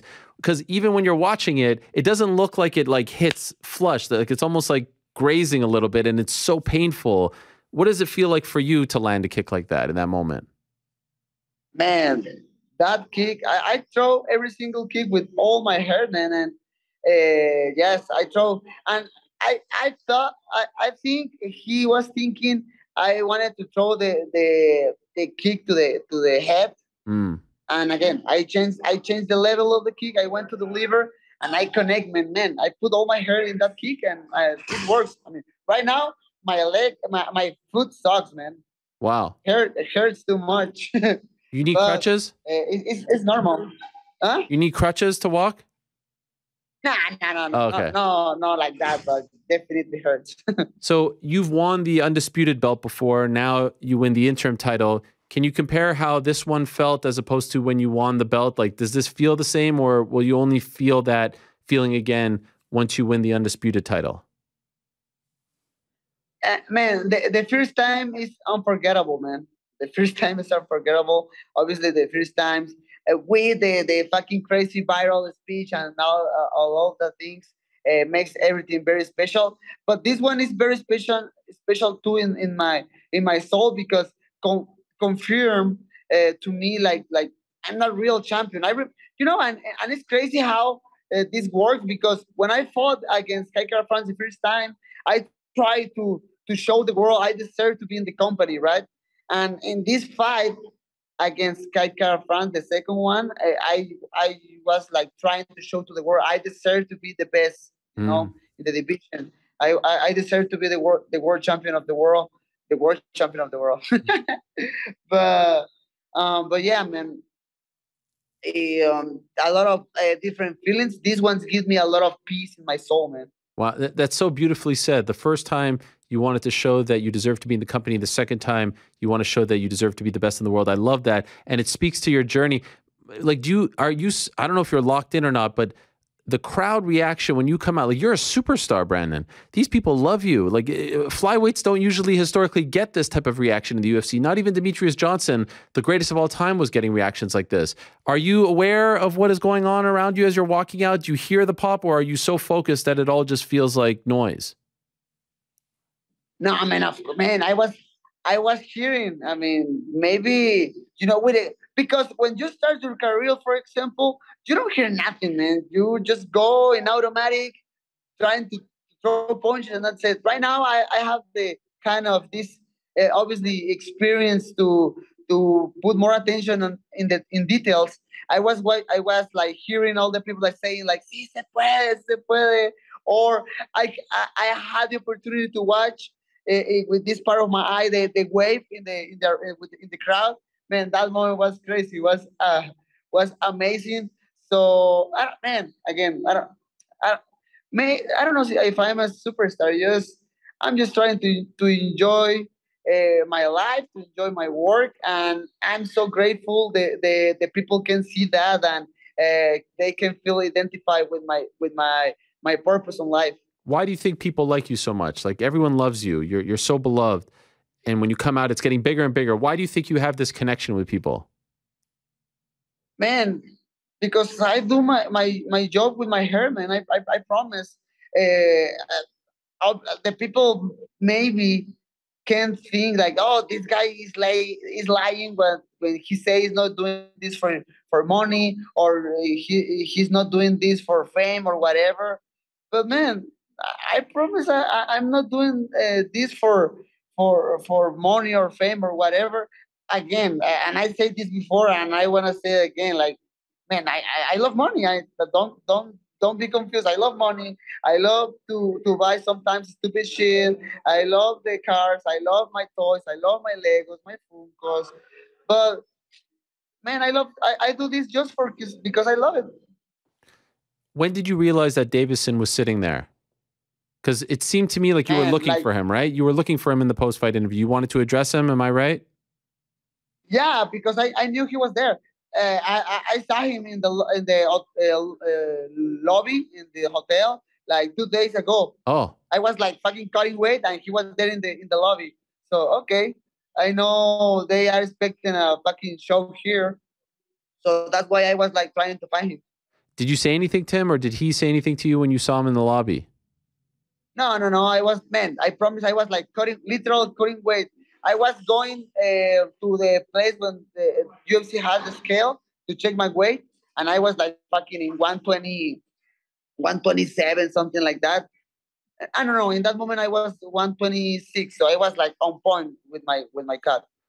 Did you see him sitting there with the belt? And if so, what did you think that he brought the belt to the event? I know. I don't see that. No, but now, I see like videos in social media. He was like in the backstage and whatever. I almost watching him in the backstage when I arrived to the arena.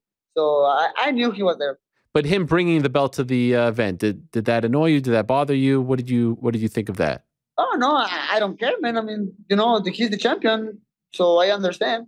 So I was saying this, we were talking about it before you came on. So, I say everything that, I thought it was an incredible night for you, amazing. But I wanted, everyone wanted something there. And then you were so nice to him, and it was like a nice moment, just something like some sort of friction. That's what the world wants, right? They want the friction. Were you gonna do? When did you do? Why did you do it? Tell us. Freaking ready. Come on. To throw all my shit. Why did you do it? I was fucking ready to throw all my hate, all my fury there. But man, fuck, man, I don't know. Something came to my mind, man. Like literally, what I said in the interview was real. My parents from Tijuana went to my house to take care of my daughters, and my older daughter Madison, she has 8 years old, so she understands right now everything. And if she doesn't understand, she will in the future. So I knew. I mean, I had the option for the world, for the show, for the money, for whatever, to make a big drama there, and do something stupid with Deiveson in the octagon and make everybody crazy, or I had the opportunity to take the long way and be respectful and just say like, man, I forgive you for all the shit you're saying to me, and just please forgive me for if I did something bad against you. You feel bad, and I did it, man. I know maybe for the fans, maybe it was not the best option, but like as a man, as a family guy, I just took the long way, and that's it. You feel good about it? No regrets? I feel amazing, man. Right now, I'm enjoying my life very, very well. You think he came in there ready to get into some sort of verbal? Yes. You could see it, right? I can see it. Yeah, I can see it. Like he was like was ready to be part of this, man. He was ready to be part of the freak show right there. But then I think he had like some friend there who was like translating everything. So he started to translate my words, and he started to look more calm and calm. Afterwards, Dana said, you know what? I think it was disrespectful to you, to Brandon, to bring in Deiveson. It seemed like he regretted it a little bit. Did you feel like it was disrespectful? In that moment, I don't think about it. Obviously, I wanted, for example, use all my time to say that, and then start speaking Spanish for my Mexican fans. That's the only thing I was like, oh, I wanted to have more time with the mic for me, and talk with my people in Mexico. But it is what it is. I will have that opportunity in the future. I see him. He keeps calling you a racist. What have you said that he could view as racist? I don't know. Maybe I missed something, but why does he keep saying this about you? Man, you don't know? You don't know? Come on. What? What did you say? Man, I don't say nothing, but he say I did it. No, I mean all the things started with my training partner with Marcelo. He was, and even Don was in the last fight. Was in the second one when I won the title. We went to the press conference, and my training partner Marcelo was using Instagram filters, and in one of the filters was a monkey, and he put the filter on his face, and somebody make a screenshot and make everything like more dramatic. So then the guy watched the picture, and he say, hey, he put me that filter like a monkey and whatever, he's a racist. And I think everything like was worse because fucking Marcelo is from Argentina, and they have like some conflict Right. between Brazil and Argentina. But man, he was just playing, man. He was just playing. He was putting filters to everybody. He put filters on me. He put filters in Dana White. But man, to be honest with you, was very funny in that moment.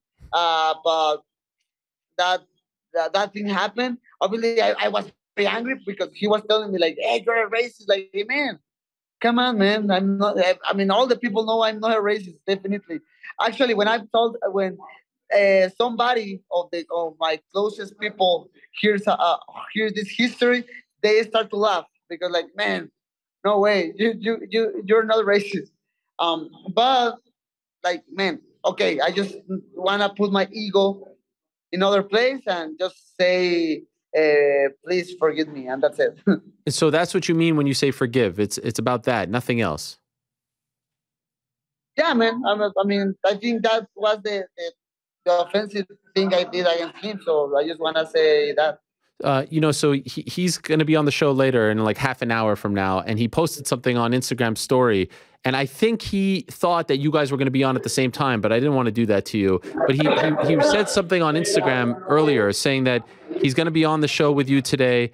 He says, I think it's going to be fire. I'm not his friend. I know we still have a war to do, and I can't be friends with him. I can't be friends with him because he's done something to me that's unforgettable. Maybe we can be friends after this fight, but before we have this fight, watch it. The war is about to begin. Today is going to be the first contact we have since we spoke inside the octagon. I respected him. It was his moment, and now I have him as a rival. We'll fight and put on a show for you guys. I won't call him names, but we won't be friends either. It's time to work. What do you make of this statement from him? Man, okay. I decide just for me, for my life.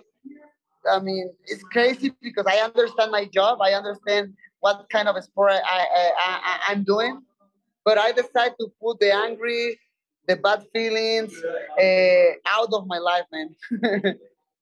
Just watch this last fight this weekend against Sky France. I mean, I don't want to say he's like my friend, but I mean, we were very professionals together. We put a lot of respect in, in the press conference, in the interviews, and we had an amazing fight even with that. So by myself, talking about myself, I decided to put all the angry, all the hate out of me. If you wanna keep going with those feelings, I don't care, man. I don't care because at the end, with angry or not, I wanna put on a show for the next fight. I wanna get like completely my title back. And just to be clear, has he done anything to upset you? I know you say you put it to the side now, but in the past, has he done anything that you were really bothered by? Man, the lies, the guy saying me things, crying baby. It's not even fun, but I mean, he was saying that. was even funny. But I mean, all that shit, man, all that things was like a little bit uncomfortable to me. Nothing like very crazy. Nothing like I'm gonna lose my mind for that. But like I just wanna put the hate out. That's fair. Okay, so before I let you go, in a perfect world, when do you want to return? When do you want this fourth fight to happen?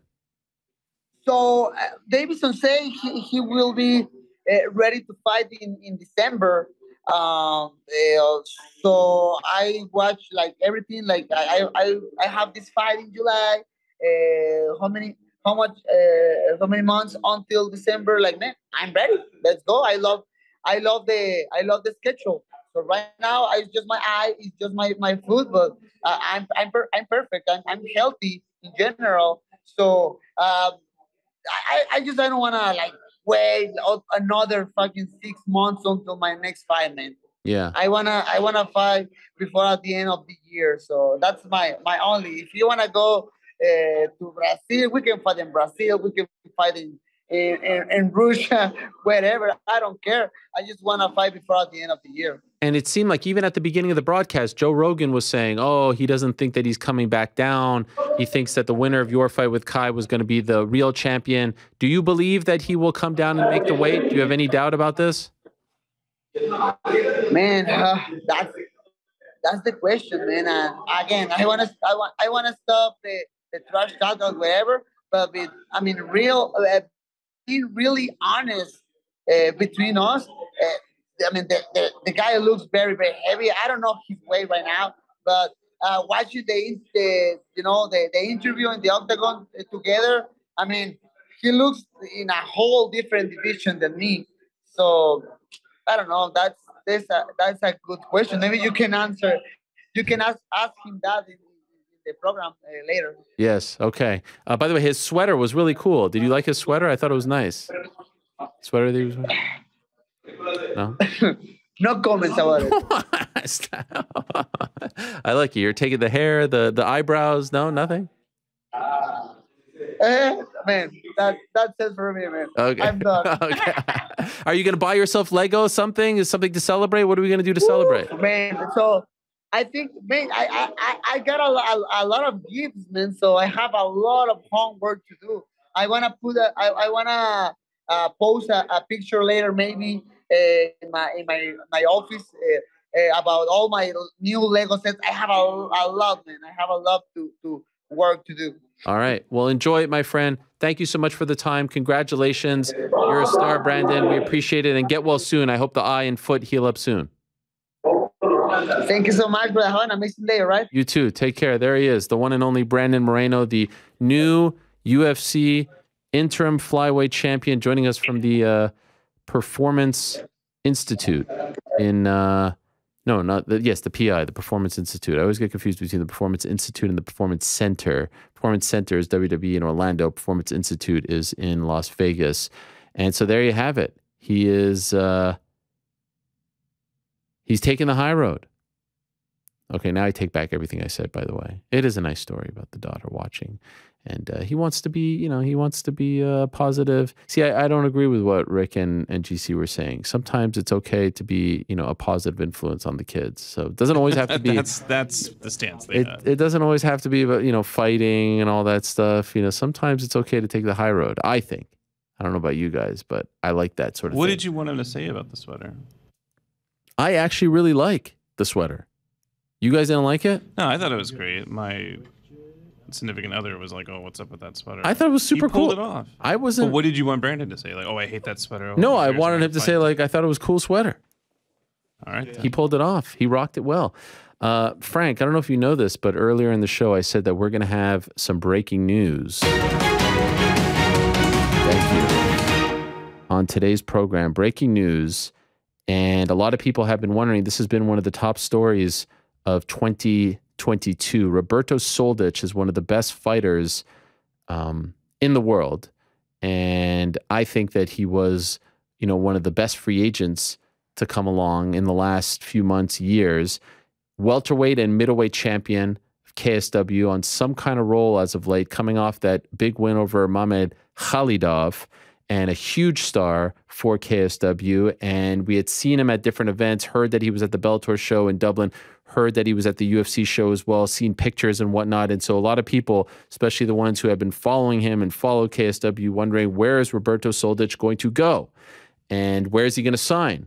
And so I think a lot of people, when they saw that he was going to be on today's program, were hoping that we'd get some kind of official announcement as to where he is going, who he is going to sign with. And so with that in mind, my friends, we have the answer to that question, but no one wants to hear me answer that question. Let's talk to the pride of Croatia himself. Let's talk to the man who I was just speaking about, Roberto Soldic, who is kind enough to join us. Roberto, my friend, how are you? Thank you so much for joining us. Hello, hello. Nice to see you. Finally, we meet each other. I appreciate it. It's good to have you. And I've been watching you for a while and very impressed with what you've done. You've had a great career up until this point, and we've been wondering where you're going, who you're going to sign with. You are a free agent, but you are now no longer a free agent. So I want to give you the floor, my friend, and then I'm going to ask you a bunch of questions on the back end after you make this announcement. So as I was saying, a lot of people are wondering where you would go. Double champion in KSW, middleweight and welterweight champion, and now you have an announcement. You have signed with someone. So my friend, make the announcement. The floor is yours. After so many solutions, when I finished the KSW contract, so many solutions, including UFC, ONE FC, and I choose ONE FC for sure.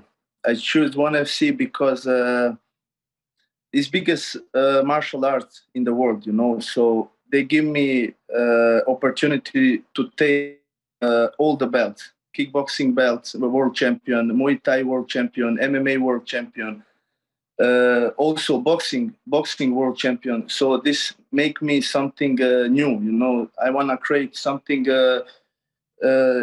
for my people, my own legacy, you know. So I choose ONE FC for sure. And after Singapore, I went to Singapore, and when I saw all atmosphere with Mr. Chatri, how he treated the fighters, relationship, and he gave me the best offer. He say, with me, you can be unique fighter, and I will give you all chance to take different belts from combat sports, you know. So I do all sport, and then I want to do something different, you know, from the people. So finally, this is the day I took the ONE FC, and I see how happy fighters is there. So really good fighters, world striking champions, world grappling champions, kickboxing. I want to do everything. I wanna took all belts from the. I wanna hold the belts from all combat sport. This nobody do this before, you know. So this is for me biggest challenge, you know. So I try to take it. I try to take some belts, you know, in different sport, and you know, I people took the people took the belts, but they don't show good in MMA. They don't show good in kickboxing. So I'm mixed martial arts. You know, I want to do everything. This is my goal. You know, I want to be unique fighter. Well, this is massive news.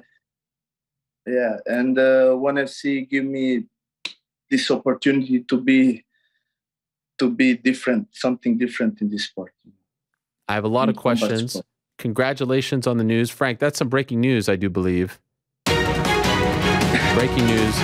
Roberto Soldic has now left KSW, so you're no longer the KSW middleweight and welterweight champion, right? You have vacated those titles, and you have now signed an exclusive multi-fight deal with ONE Championship. This is massive news. You know why?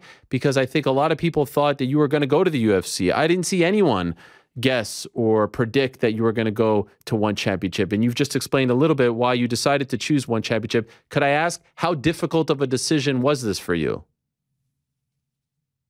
It's, for me, a better opportunity. We know it's the biggest organization in the world, because you know what happened with UFC stars when they go to ONE FC, they lose. They cannot take the one belt, you know, ONE FC belt. So this make me difficult to be a different fighter. I wanna this organization. I wanna try to take these belts where UFC fighters failed.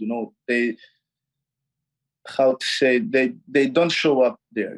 I see when I watch the live ONE FC show, I see different striking game, grappling game, and I went also in many UFC events, but ONE FC is something special, something different, something how to say, true martial arts.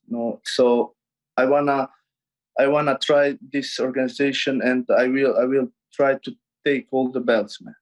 Because before the KSW contract, my management and my gym, they invest in my. I have 4 boxing fights, and I had a lot of fun to go in boxing, to go in MMA. I do everything, and then after this, after KSW contract, they say we do maybe boxing. We have one Polish champion, and it took so long, so nothing happened. Only Mr. Chatri gave me this opportunity to be a true champion in martial arts. Like, as I said, like world champion kickboxing or world champion Muay Thai. Nobody do this before. So this is different for me, and this make me fire.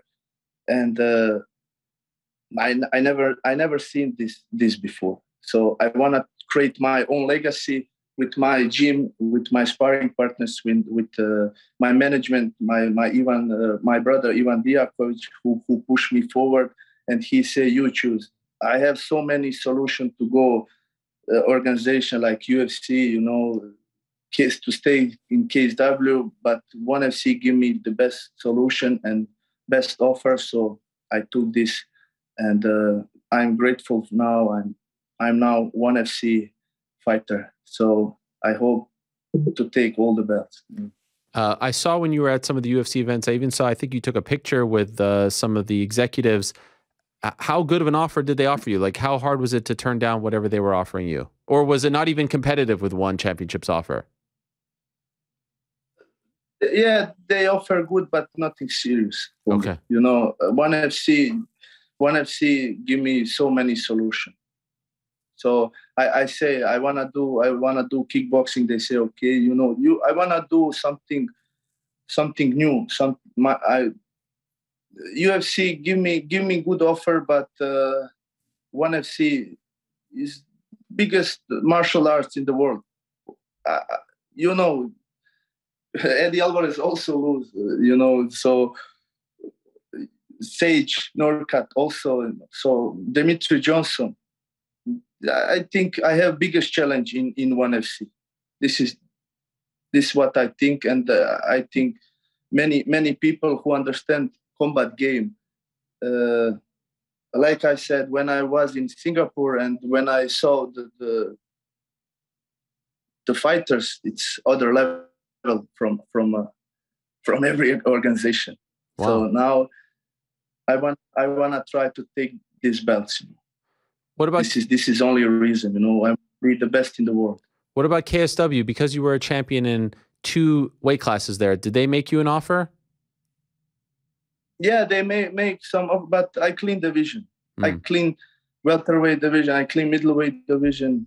I'm also grateful. I was very happy when I signed with KSW. Great time. Thanks for the Marty Lewandowski was great boss. Like I said before, what we say, he give me. I bring the noise. I bring the noise in how to say, in the cage. So finally, it's over. I took the 2 belts. I beat Mamed. I beat so many good guys like Boris Mankowski, Michal Materla, and now I want to do something different, and this make me good motivation. I had a lot of fun there. Really, Polish fighters are amazing and very strong, and I have a lot of experience from the combat sport. And I can say the Poland is also one of the great people, like in true fighters, true warriors, like also Jan Blachowicz champion, and we have in Croatia. I wanna do something different, like Mirko Krokop. In that time, he was kickbox champion, also world kickbox champion. He go to Asia now. Now I go his way. So he's for us legend, and this is different offer from ONE FC. This is different. I believe I can took all the belts from different combat sports. This nobody do this before. I'm sure. I know you have a relationship with Mirko, legend. I love Mirko, one of the greatest ever. Did you ask him for any advice? You were making a big decision here, right? This was a huge moment in your life and career. Did you talk to him at all as you were trying to decide what to do? Yeah, we talk a little bit. Not so deep. Okay. Like he say, where is better you go? Don't. UFC is big name for sure. I know UFC champions and what. So for me was the biggest challenge is ONE FC. After when I saw the events and how they treat the fighters, and with Mr. Chatri, it's everything possible. He gave me this opportunity to fight in different combat sport, also something new, So I took the ONE FC finally, and we will see. We will see in the future. Maybe not in 1 year, 2 years, but I have long contract now, so I'm gonna try to be a world champion, not only Europe champion like in KSW. I want to be world champion. And do you know when your debut for ONE Championship will be? For me, I don't know. We need send the emails when they give some fights. But I think the first fight will be MMA for sure. Okay. I want to check how is weight cut. I want to see the fighters in my division, and yeah, let's go, baby. When would you like your debut to be? Like, do you want to fight this year? Yeah, for sure. Maybe October. So. Okay. But this is thing also maybe again December. He give me this opportunity that I don't wait for 1 year fight for MMA fight. I wanna stay fresh, stay active, stay positive. I need, I train like 1 year and no fight. This is also bad. Right. So Chatri give me opportunity. I say to him, bring everybody, bring Jake Paul also. He's smiling, Yeah. I have 4 boxing fights. I know. People understand when they go sparring with me. When I land left hand, I give big problems. Yes. So vicious. I'm not afraid. I know people talk too much also in America, and they don't show up good. Like Sean Strickland, he talked. I killed Pereira in 2 minutes. You can do this in this sport. You can do this. So I want to make something different. I hope I try. I give my best to take all belts from combat sport. And this opportunity, how I say no. This is impossible. And maybe if I go to other organization, I wait 1 year for the fight. This is a problem for me.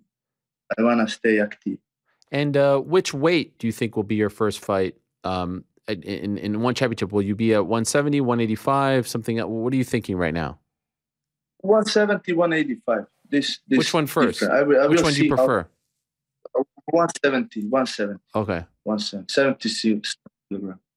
Because I feel very good, strong, fast, So with these fighters, I need really good training. And my coach is also from striking game, Ivan Hippolyte, legend in Muay Thai.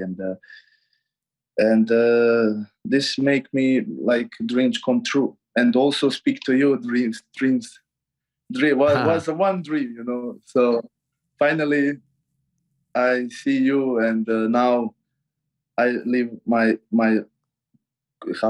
I live my life. So everything is possible. So I want to create my own legacy. I appreciate that. Something And just to be clear, when you say that you're going to fight in these other disciplines, right, like Muay Thai, boxing, jiu-jitsu, is that all for one, or is one allowing you to go fight for other people as well while you're also doing MMA for them? we need to talk. Okay. He said, "What you want, we give you opportunity." Wow. I wanna give you something new, and you can be world champion kickbox, world champion Muay Thai, world champion MMA. So wow, we will talk. You know, this is something different and makes me fire. You know, so after we talk, I will announce on my Instagram, and I cannot how I say no this offer. Yeah. So that was the big thing for you. The ability to go out and do other stuff was big. You didn't want to be tied down and be exclusive to one discipline. Yeah. I choose because it's the biggest, how to say, the biggest martial arts in the world, ONE FC.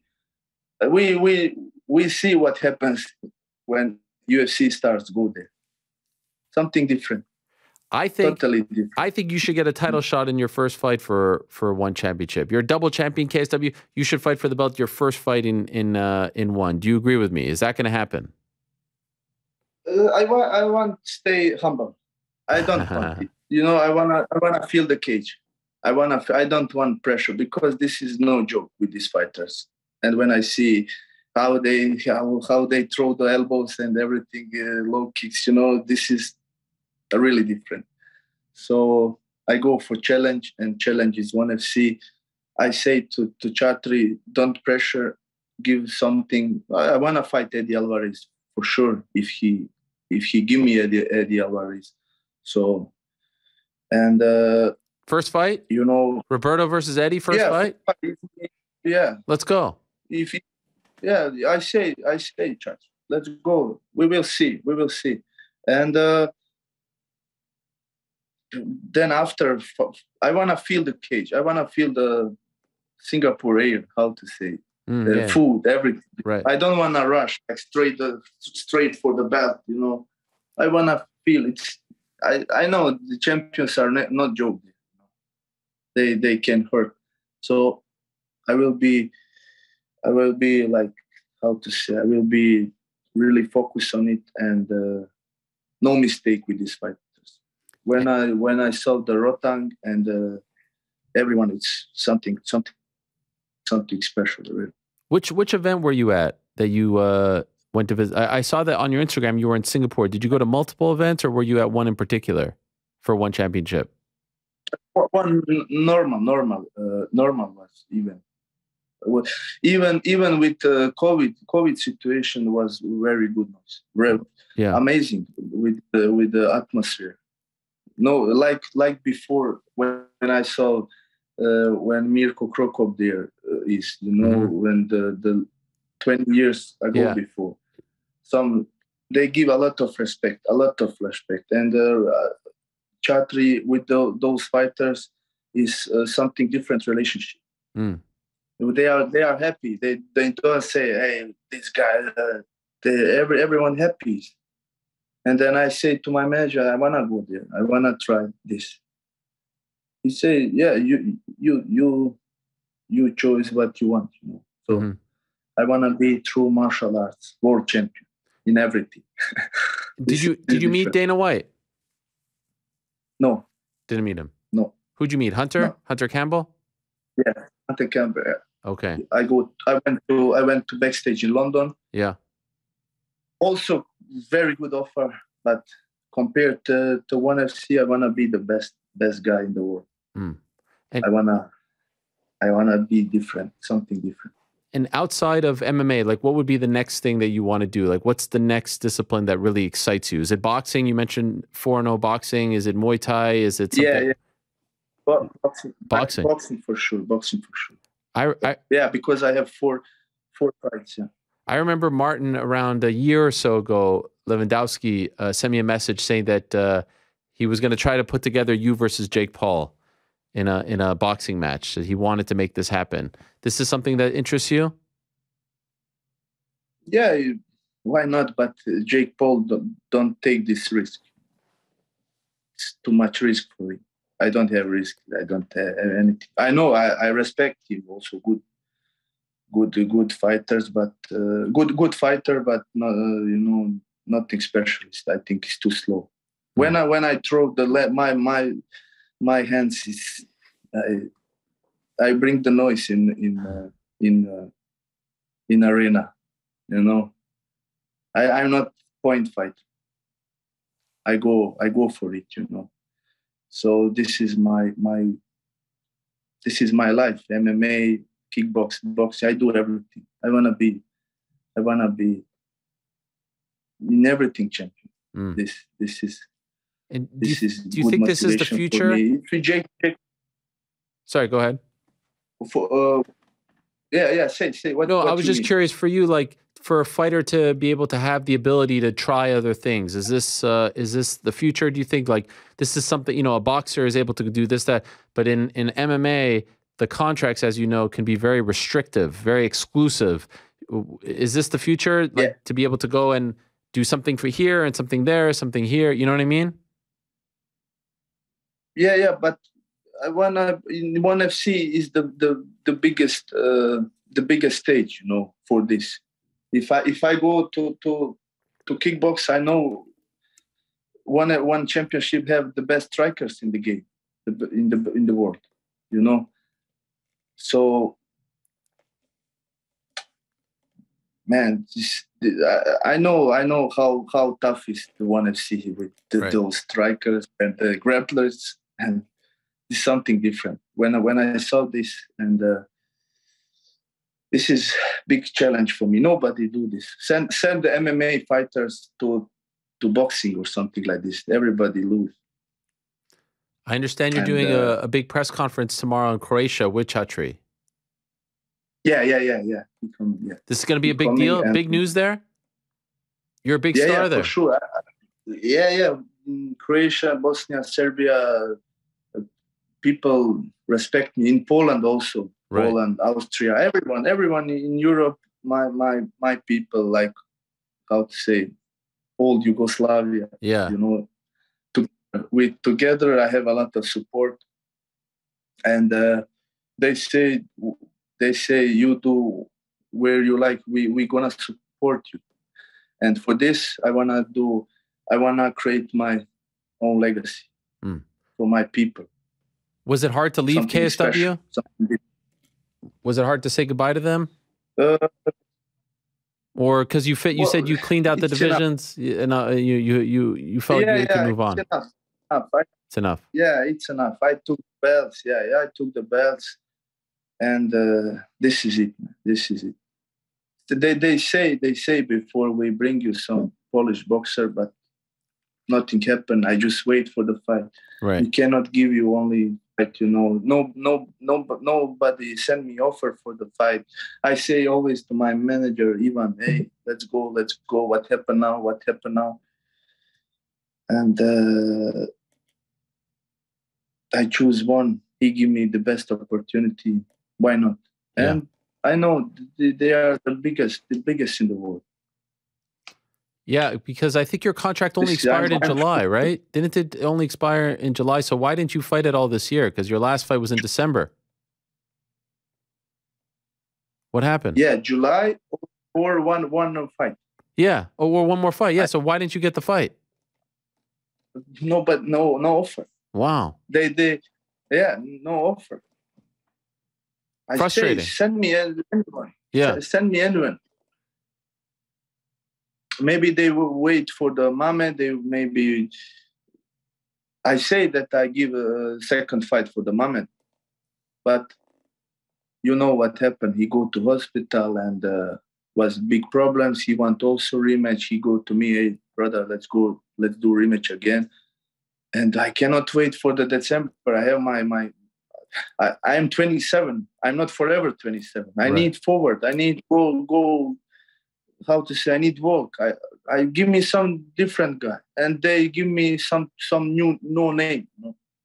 But they don't offer. They give one offer, but for September or October. And I say, Ivan, my manager, I say, brother, it's date is finished, expired after 4 years and 6 months, and I don't have motivation. And then he say, I will talk. We will see. You know, maybe one more fight. Why one more fight? It's experience. It's finished, and that's it. And finally, I sent to my loyals, and they say, your contract is over, and you can do this on the paper with ONE FC. And I call Chatri, and my manager brother sent the contract. We want to see on the paper and everything what we said that there was on the paper, and I go for the best offer and for the true martial arts, and I want to do something special, something different from the guys. I love it. Final thing for you, Roberto. If someone hasn't seen you yet, let's say there's an American fan, they don't know, could you tell them why should they be excited about watching you in ONE Championship? What kind of a fighter are you? Are you ferocious? If for someone that may not be familiar with your style, your history, if they haven't seen KSW over here in the States, tell them who you are. Not only KSW, but not as of late, KSW, they can see also in fights in Cage Warriors. Mm-hmm. They can see fight also in Germany, in Croatia, like Final Fight Championship in 2015-16, where it was really popular there and where it was really hard to take the belts. I have 5 belts, 5 different organization belts in MMA. And also, I say 7 belts, but my team say no, sir, because I beat Dricus du Plessis. He was also he's also in UFC. He was double champion, middleweight and welterweight in EFC. So when I beat him, I have also his belts because he took first fight. He beat me with the horrible my weight cut, you know, and this kind of not experience.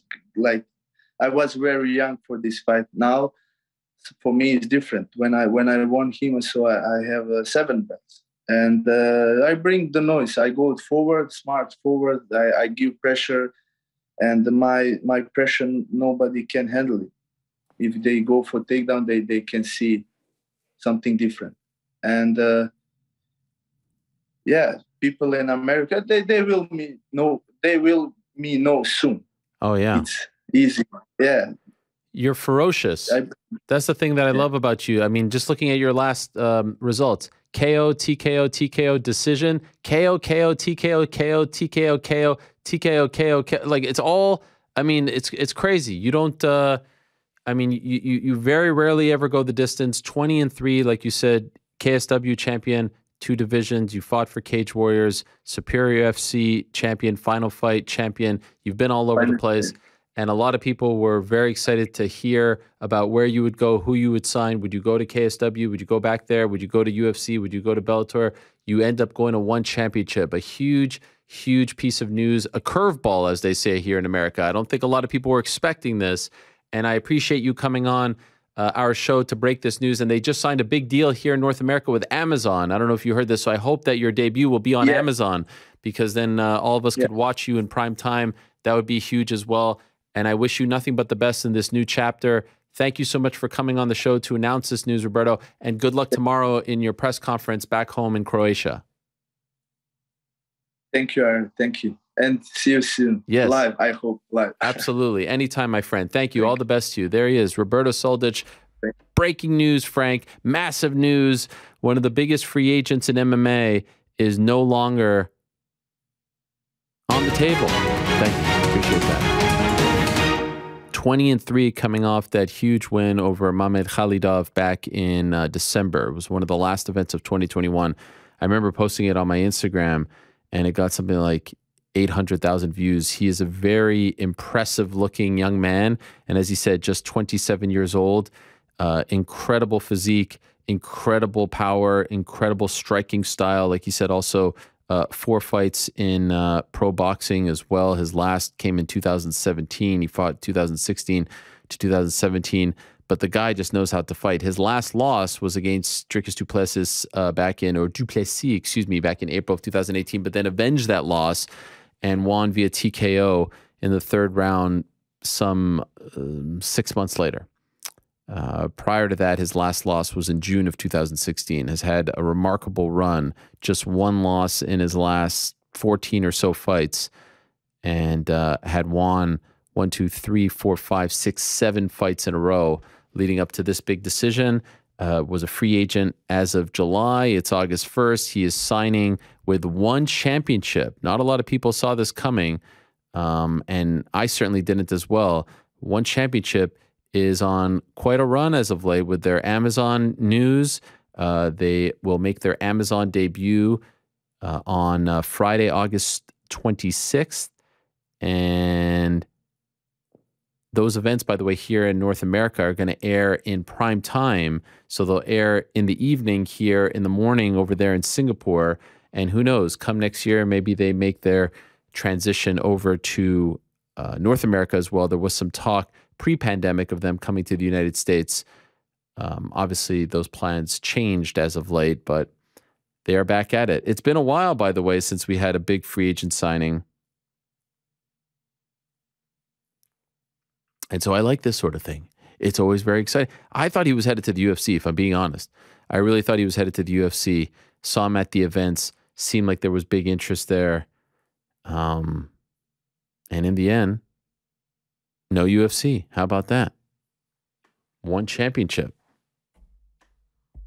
Curveball. Eddie Alvarez versus Roberto Soldic would be crazy fight. I don't know if, Eddie hasn't fought in quite some time. I don't know if that's the one to come back to. But that would be a main event fight if you ask me. That would be a big time fight.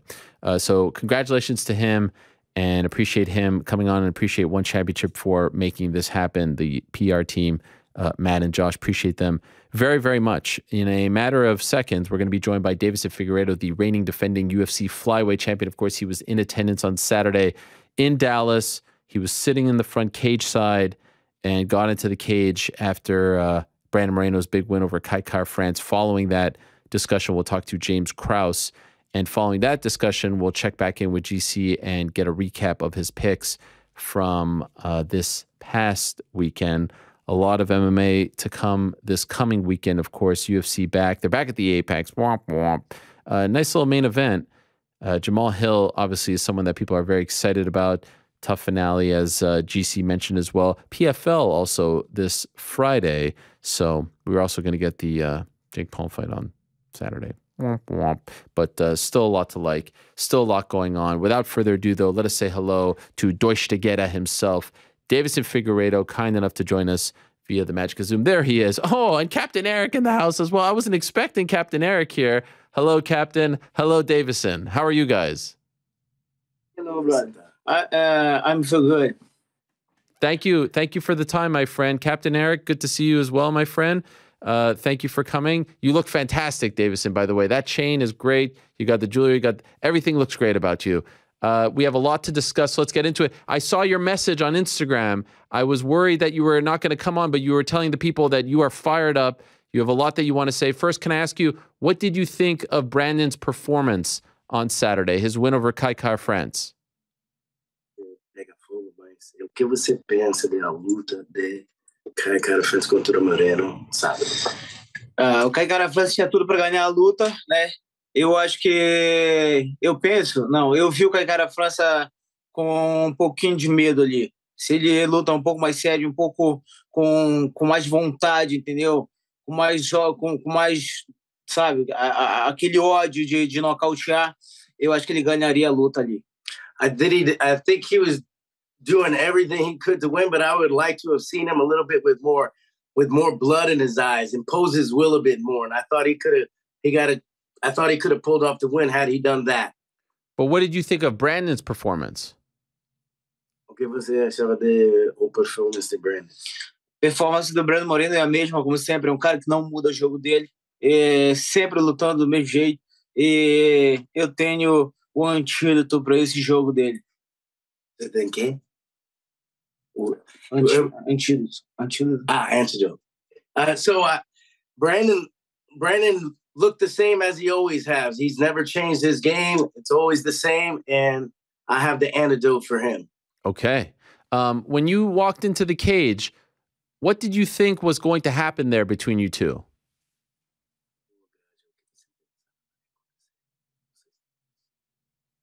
Bom, ali eu entrei, como sempre, entro para minhas lutas, tipo, vontade de nocautear alguém, né? Mas ele foi um cara que me tratou doce, né? Ele é doce, ele é docinho. E isso acalmou a fera que existe dentro de mim. Então, eu fiquei ali observando o jeito docinho dele, né? Isso até me contagiou um pouquinho ali, mas agora já voltei ao mesmo eu. E ele tem certeza, eu sou um cara salgado, eu sou um cara que quero nocautear, principalmente ele que está querendo o que é o meu cinturão.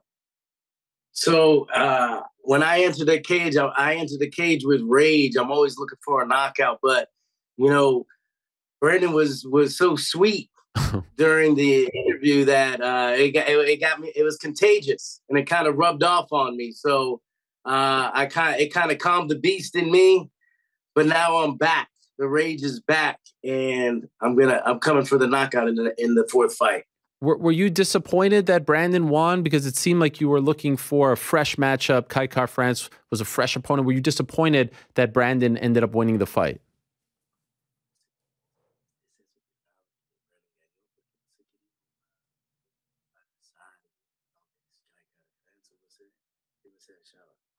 Bom, a luta para acontecer não era essa, realmente. A luta era para acontecer era com o Kai France, é um cara que eu ainda não lutei na categoria.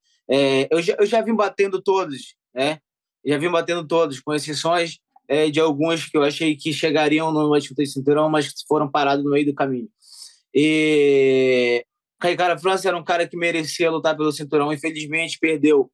E agora só resta o Pantoja e Brandon Moreno, né? Então vamos fazer a quarta luta. O que é para acontecer? É o que o público quer ver porrada, quer ver show. Então vamos fazer acontecer essa luta. So Kai France, I was already supposed to fight him on the way up to getting my belt the first time. Unfortunately, he got beat on the way up. He deserved to fight for the belt. He didn't make it, and now we have the fourth fight. The only people left is Pantoja and Moreno. The public wants Moreno, and that's what's going to happen. I'm going to put on a war. We're going to put on a show. When they first announced the interim flyweight title fight, you seemed very upset, almost offended by this. Sitting there watching it go down, seeing someone else with the belt, how did that make you feel?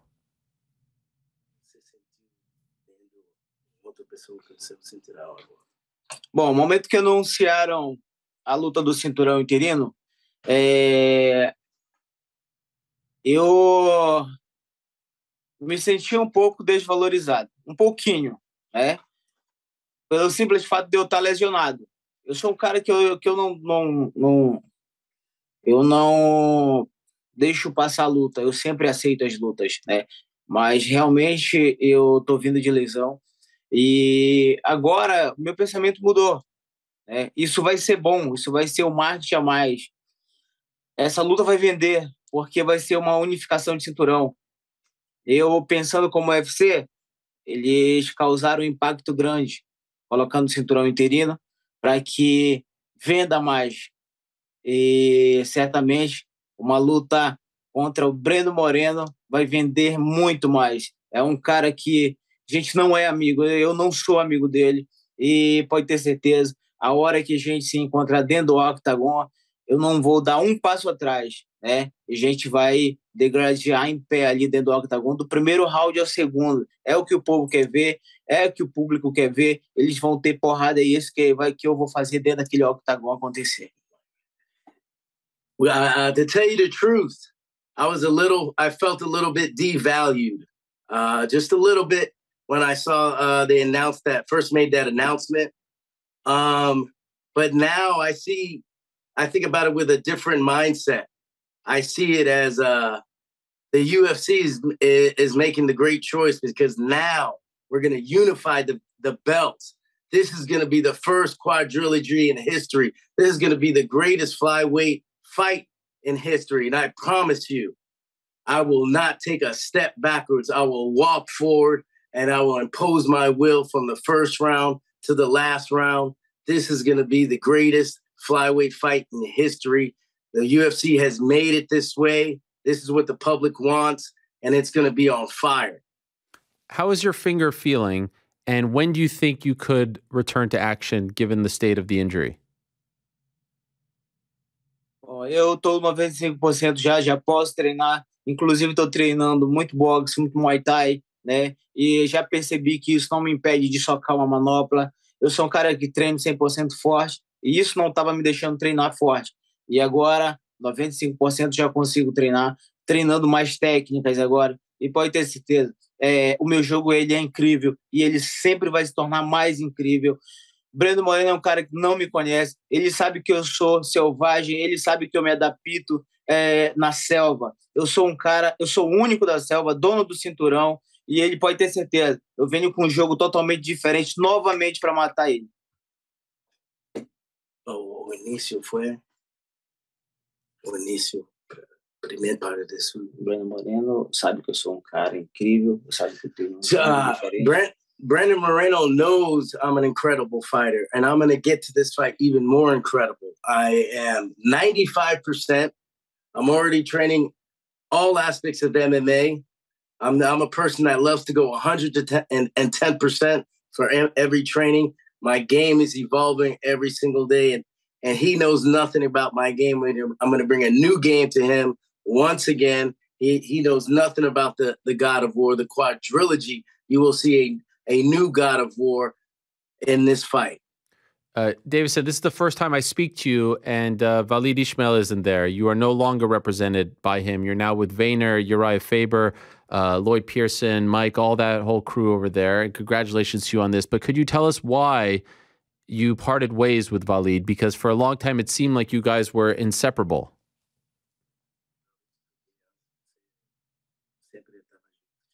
Bom, tudo que eu tenho a dizer, o Walid é um cara que eu desejo muita sorte para ele, muita felicidade na longa carreira dele, né? Agora eu estou com uma nova equipe e trabalhando muito bem, graças a Deus. Pode ter certeza, eu estou com os melhores ao meu lado. Hey, I want to wish Walid luck. We had a great time together. We won a world title together, and now I'm with a new team and better than ever. And I can't wait for this new partnership to continue. Any hard feelings on your end? I saw him say some pretty, he seems like he's upset, let's put it that way, about the separation. Any hard feelings towards him on your end?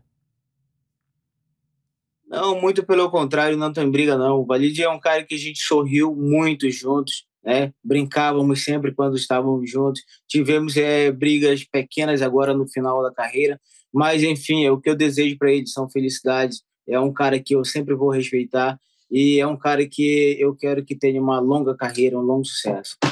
Man, you know what?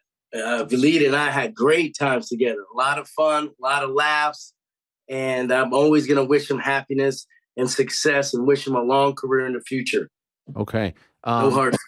Fair enough. We had small fights towards the end, but I wish him success and happiness for sure. Fair enough. In order to return, Deiveson, do you want a new contract from the UFC? You have been vocal about your pay. And is there any talks of getting a new deal for you to return at 125 to fight Brandon Moreno now? Bom, eu vou deixar isso com o Ryan Fabe, né? Eu contratei o cara para trabalhar para mim, é um cara incrível. Eu confio nele, confio nas pessoas que trabalham com ele. E agora eu estou focado no Brandon Moreno, né? Novamente tenho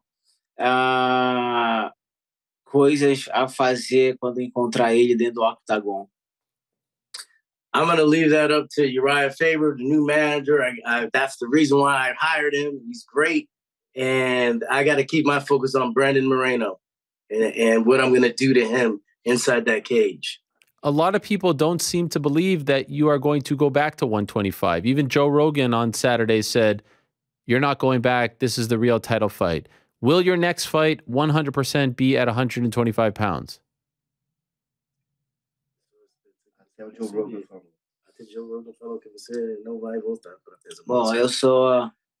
eu sou um cara que já bati 56.700, né? Muitas vezes na minha vida, estando nesse peso que hoje estou. E pode ter certeza, é só um trabalho incrível que eu vou fazer para chegar a esse peso, né? Logo mais vocês vão me ver no shape. Podem esperar, eu estou com os melhores ao meu lado. Listen, I've made my whole career making 125 pounds. It's definitely hard work to get there. Even from the weight you've seen me at now, I will be able to get it. It's going to be an incredible job. And when I get down there, believe me, I've done it before. I'll do it again. I'll be ready. So your next fight will be at 125. You still want to defend that title? O próximo luta é peso mosca. Você ainda quer defender esse título? Eu vou defender esse título, sim, por muito tempo. E o que eu quero é experimentar uma luta na categoria de cima. E com certeza, se me derem aí uma disputa pelo cinturão, é o que eu quero.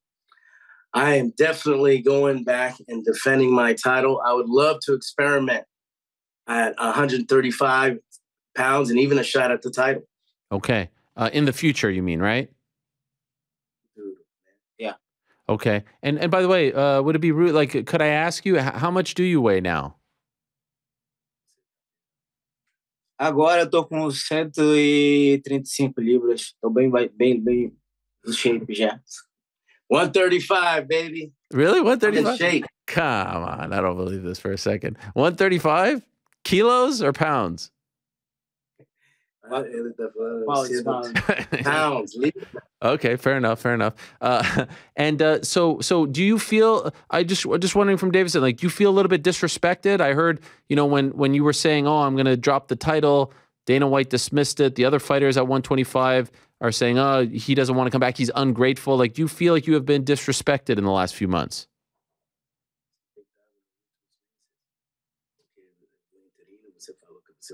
Não, isso agora eu já tenho como ótimo marketing, né?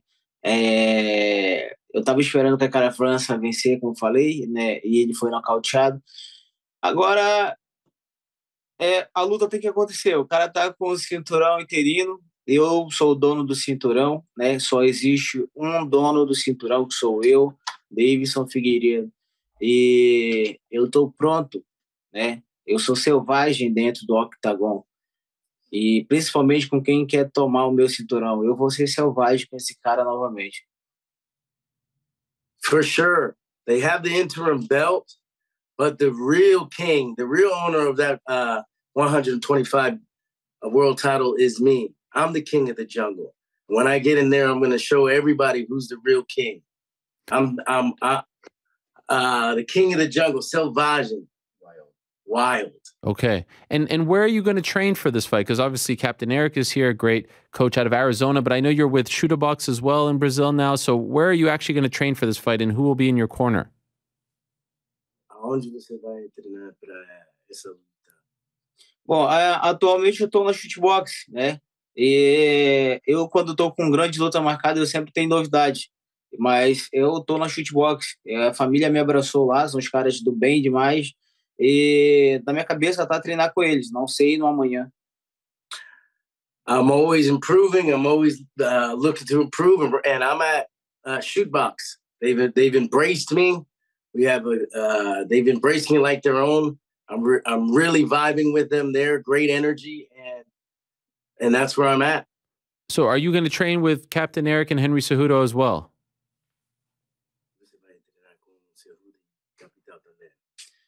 É uma possibilidade, né?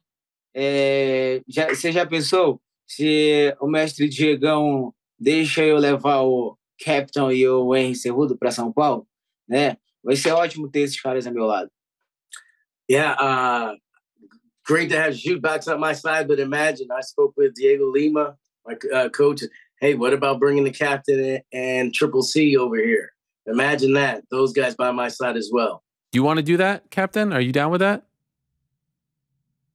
Man, when it comes to Brandon Moreno, you know I'm down with this. I know you are. Can I ask you, earlier today, my friend Guilherme Krause great reporter, MMA Fighting, translated this from your Instagram story. And you said something in your story earlier today. I can't be friends with him, meaning Brandon, because he's done something to me that's unforgettable. Maybe we could be friends after this fight, but before we have this fight, just watch it. The war is about to begin. What did he do to you that was unforgettable?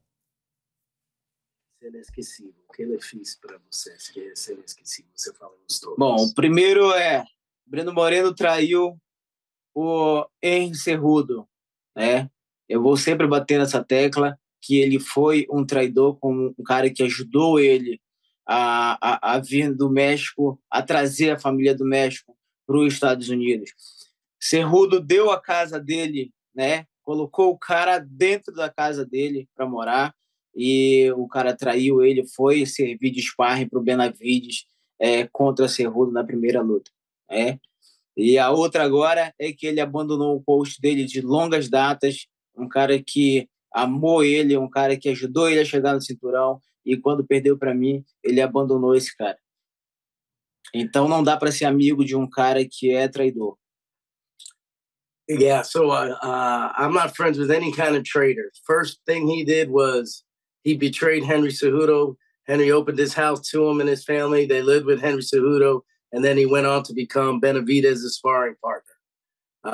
Second is after he lost to me, he abandoned his longtime coach for years, the person that helped create him, and he left him. So I'm never going to be friends with a traitor.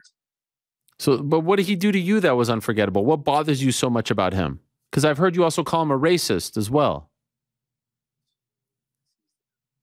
Sim, o Brandon Moreno é um cara que praticamente ele não me chamou de racista, né? Mas pessoas que andam com ele me chamaram. Um deles é o que luta no UFC também, que sempre estava de coach com ele, que estava lá no meu lado sentado. Marcelo Rojas, foi esse cara que fez a montagem, colocou o rosto de um macaco na minha foto, né?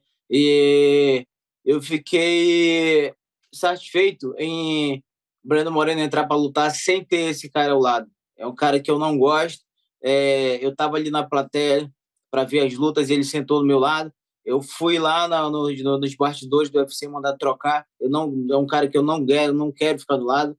E é um cara que eu sinto vontade de brigar com ele. Então eu prefiro sair para que não aconteça algo de ruim. Yeah, so Moreno never made any racist comments to me, but it was the persons by his side, the coach that's always in his corner, Marcelo Rojas, I believe is what he said. And that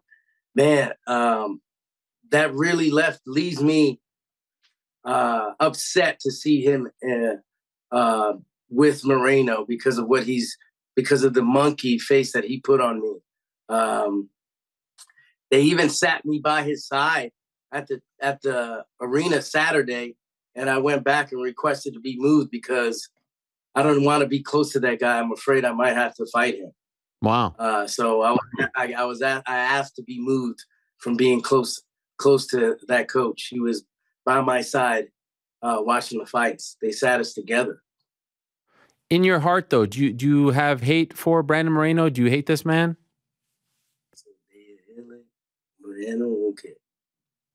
Eu não odeio Moreno, né? Eu só não sou amigo dele. É um cara que está querendo meu cinturão, e eu não vou ser amigo desse cara. A gente pode ser amigo após a quarta luta. Agora não tem como ser amigo, né? Ele quer o que é meu e eu não vou deixar ele ter. I don't hate him, but we're not friends. He wants to be friends, but this is the fourth fight. This is to make history. First time in history. And we could be friends after, but not before or during. Mm. And what is your prediction? When is this fight going to happen? If it's up to you, when does this fight happen and where? Bom, eu quero levar a luta para o Brasil, né? Eu espero que o UFC, eu como dono do cinturão, o UFC me escute, leve essa luta para o Brasil. Eu já lutei com um cara várias vezes aqui nos Estados Unidos, onde cada cidade que eu lutei com ele, eu vi ali 90% mexicanos, né?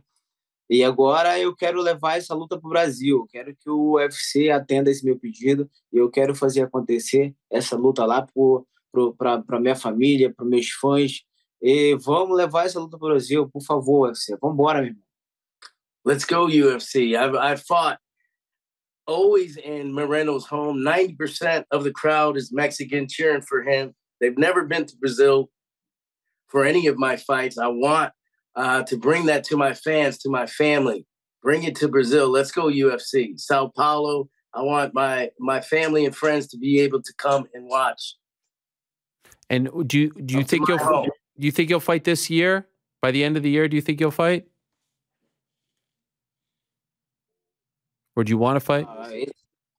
Esse ano, eu acho que não. Esse ano não. Vamos levar em janeiro para São Paulo, Rio de Janeiro, onde quer que seja. Eu quero essa luta no Brasil. Eu sei que vai ser bom para mim lá.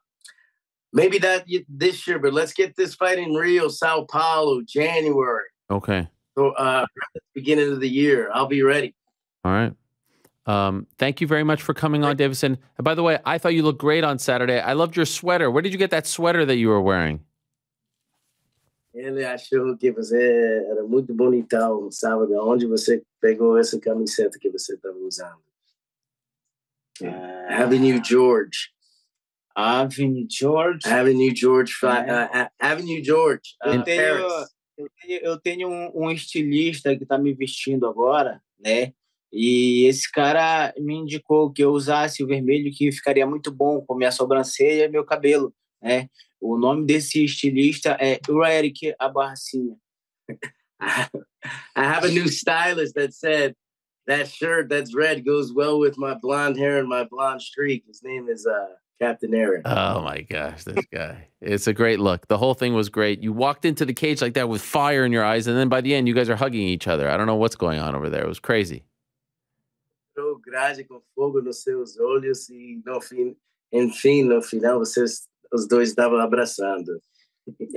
Ele é doce, cara. É que eu falei, ele é tão doce que ele me contagiou, entendeu?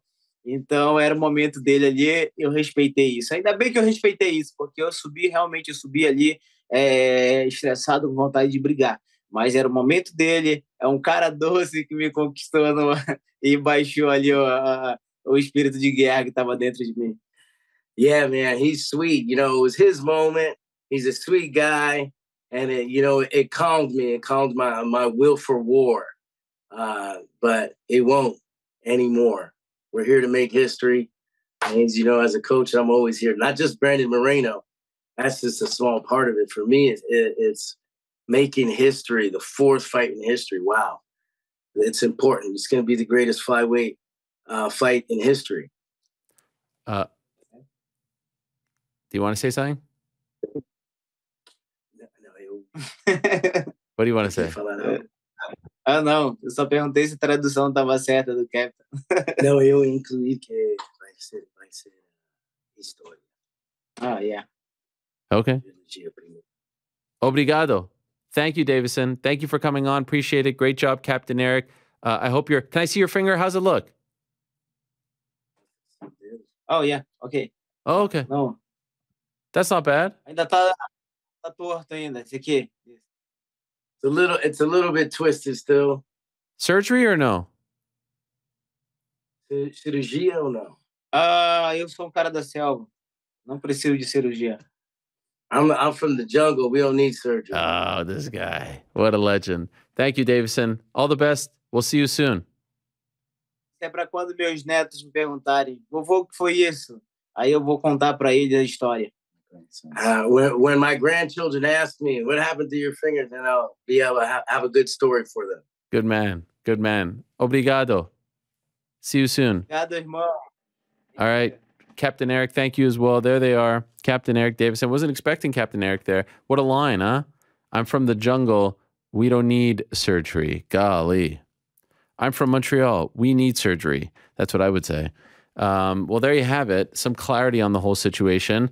Good to hear from him. We heard from Brandon Moreno. Now let's talk to the guy that we were talking to Brandon Moreno about. Longtime MMA veteran, longtime UFC veteran, and now has his first champion out of his gym in Kansas City. Glory MMA and Fitness had a great night on Saturday. It was a great moment, very emotional afterwards to finally get his first champion in the UFC. And he has developed into one of the best coaches in the game. Also, podcaster, gambling expert. I mean, the guy does it all. He's James Krause, and he's kind enough to join us right here now. There he is. Wow, look at this setup, James. You are you are on top of your game in every facet. Thank you for joining us.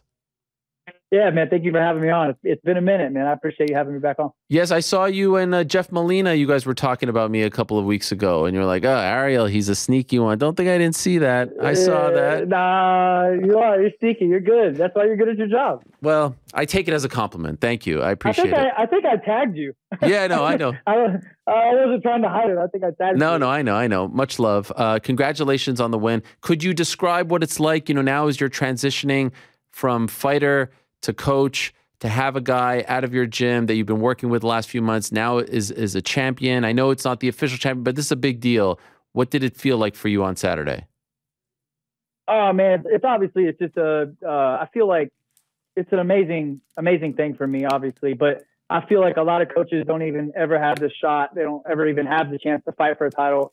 I've been fortunate enough to fight for 3, but I was 0 for going into Saturday night. And, it was really important to me. And obviously the 2 that I had before were Amanda Nunes and Demetrius Johnson. So, they're not easy goes, but man, Brandon is a special guy. And I really enjoy coaching him. And I gotta be honest, for somebody that is so, high level, so high notoriety, he is one of the most humble, coachable people that I've ever personally had the pleasure to train. And it's just something, it's refreshing. You don't see that very often anymore. So how did this all come about? You linking up with him moving to Kansas City. From your perspective, how did it all go down? Yeah, so we had the same manager, so it was a little easy transition, I guess. But I'm in Vegas like every weekend, as you know, and he moved out to Vegas, so we just decided to start working together a little bit. I go out there and I train him and Marcelo Rojo and Masio Follin. They have an awesome little group. They train together out there. I started training those guys, and one thing led to another. It was like we just kept going, and they decided to come out for a week, and then that they went back home, and then the week came out for a month, and then Masio had a fight, stay with me for 6 weeks, and then Brandon came out for Brandon's been off and on in Kansas City right now for 4 or 5 months probably. So it's just been a smooth transition, and I think we click. I think we work well together. I understand what he's wanting. I think he likes the things that he likes about me would be I'm kind of a dork with the fight game. I'm talking about different concepts and stuff all the time, and I'm bringing new information to him. I think that's what he likes. You have to ask him about that, but I'm constantly trying to evolve, constantly trying to get better. And I think I have a different style for his game that can help him out a lot. And yeah, I think that's kind of how it all came together. When you have a fighter like him who's already been champion, he's already achieved a lot, tasted success in the UFC, but now he's going into a title fight with you. Like, how much are you trying to change? Because it's different, right? When you have a prospect, when you have a fresh guy who's like 1-0, 2-0, and now you're molding that piece of clay with him, you probably don't want to change too much, but you want to put your fingerprints on what he's doing. So what's the mindset in terms of like when you see him and how much you want to actually change what he's doing? Yeah, listen, there was only a couple things that I wanted to change, and they were just deficiencies in his game that have been attacked multiple times. So those are the things that we really worked on fixing. And I think I'm pretty sure I called the game plan for Kai and those guys. I felt very adamant. I knew what they were going to do, and that's just because it's what's worked in the past.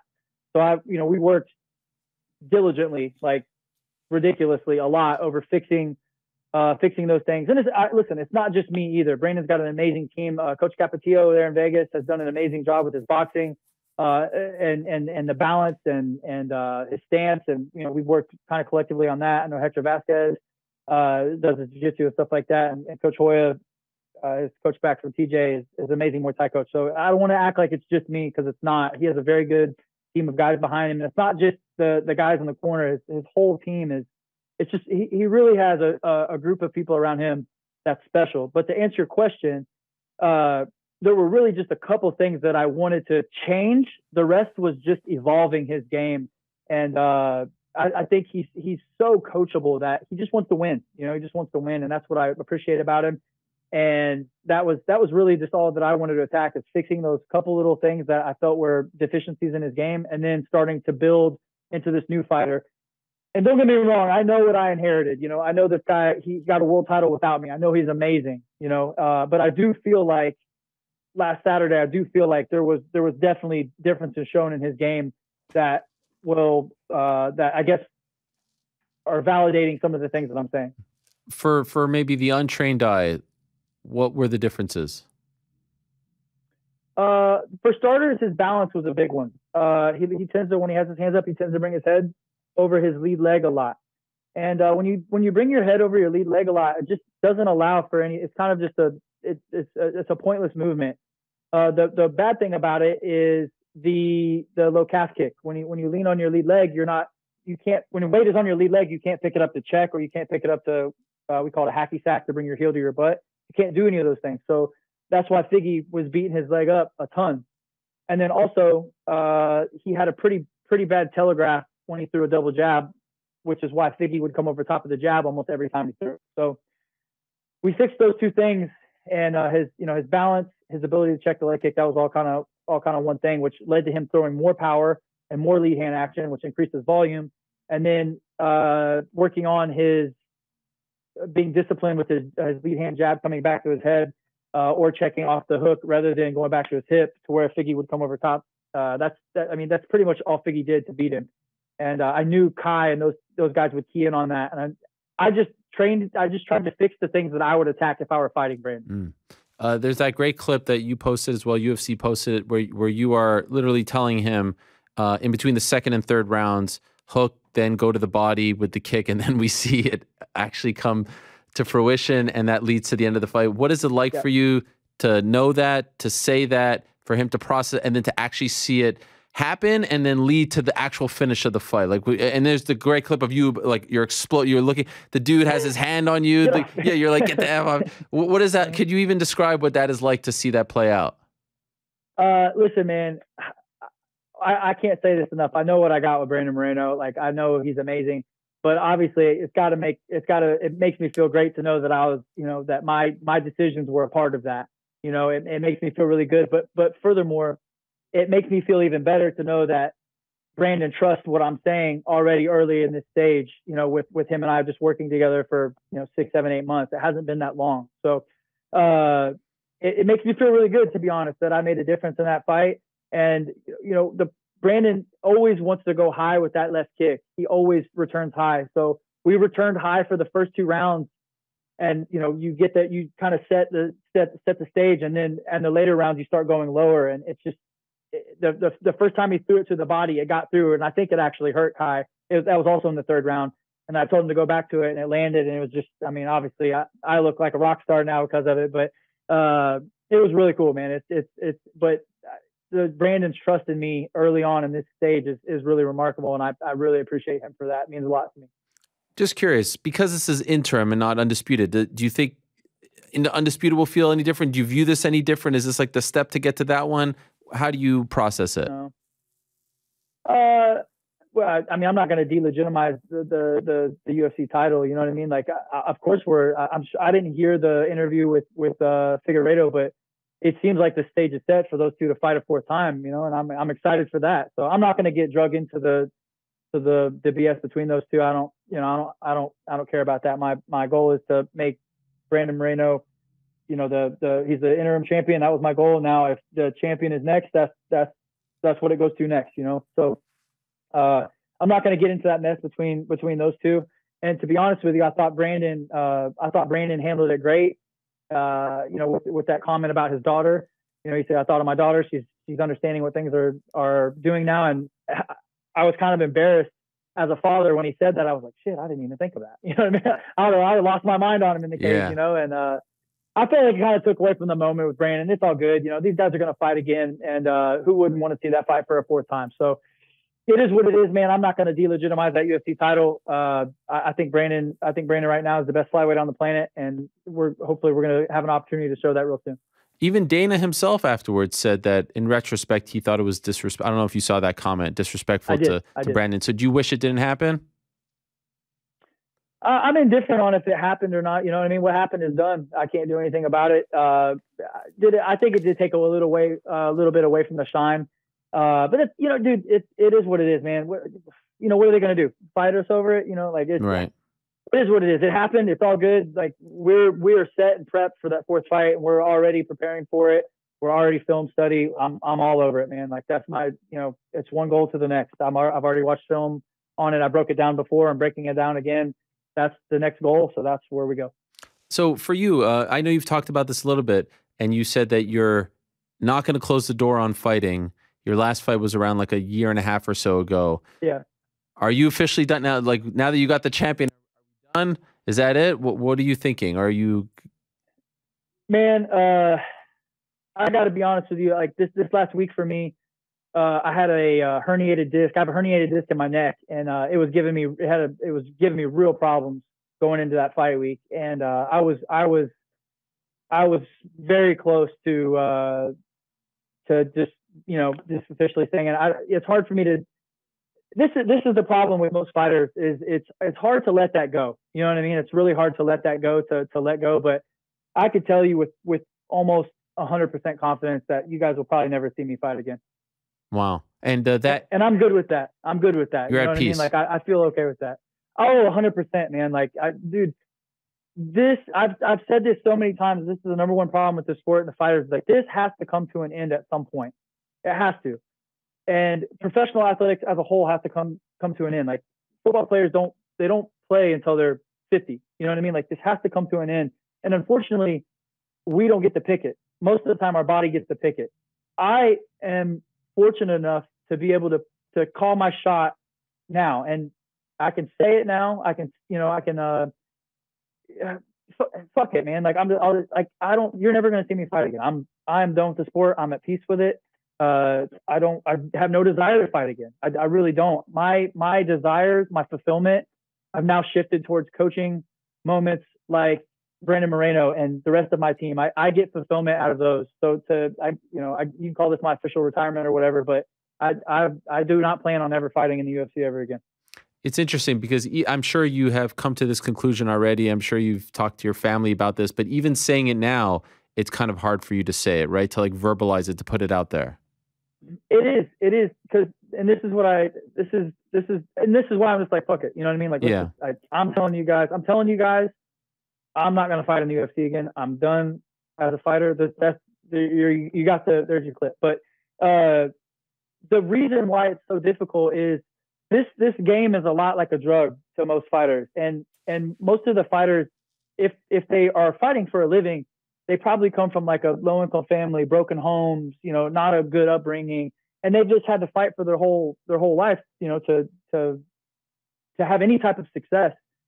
And when you get that success, it is like a drug. There's like a drip that you get from it, right? And whenever you win, you get that dopamine drip. But whenever you lose, it's the worst feeling in the world. And I think because of these fighters that come from broken families, low income homes, like they don't have the proper upbringing, so they self-identify with the results of their last fight. So if they lost, they feel like a loser. If they win, they feel like a winner. When they win, as well as I do, Ariel, you've heard this before. These guys say it all the time. When it wins, the winning, it fades. It may not. Sometimes it's a day, sometimes it's a week, sometimes it's months. But that dopamine drip that you get from winning fades, and you just want to feel like a winner again. And then when you go to fight again and you lose, you feel like a complete loser. And when you feel like a loser, all you want to do is feel like a winner again. So you get stuck in this vicious cycle, and these guys don't know how to get out of it. And we see it every weekend with somebody that's still fighting that. It's like, why is this person still doing this? And it's because of that. They're stuck in that vicious cycle of validation for themselves. And it's just such a nasty place to be. I wanted three things out of this. Whenever I call it quits, I said I wanted to be financially free. I've done that. I'm making, to be honest with you, I would probably lose money if I fought. Wow. I wanted to go out on my own terms. I didn't want somebody to be like, hey, James, you lost 3 in a row. You know what I mean? And I wanted to retire in the UFC. Those were my three goals. And I wanted to go out on a win.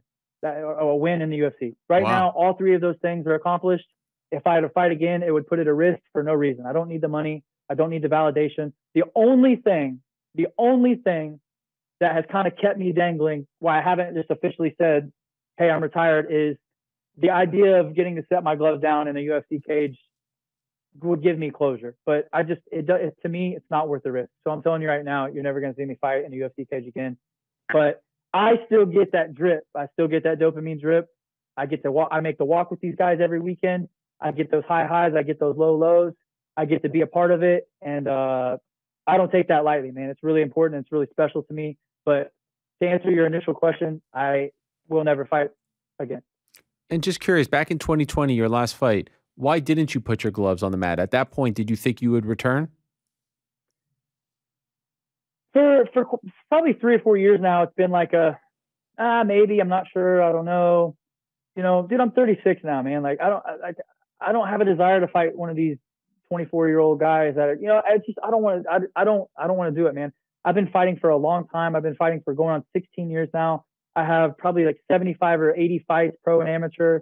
I'm banged up. I'm beat up. I'm healthy for the miles that I have on me, but I don't want to cut the weight anymore. I don't want to do it anymore. You know what I mean? Like I just don't, you know? So I really have no desire to compete again, but you're 100% correct. It's hard for me to say that. That's why I just kind of have to like, there's no time better than now, you know, it's done. So let's go. And also, when did you come to the realization that coaching was something that you wanted to do? Because obviously this helps you. As you said, you get to make the walk and whatnot. When did that enter your mindset? Yeah, this is something that I like doing. This is something that I could build. This could be my, you know, my next chapter. When did that all start for you? I've been coaching for a long time, man. I've been coaching way longer than what most people know.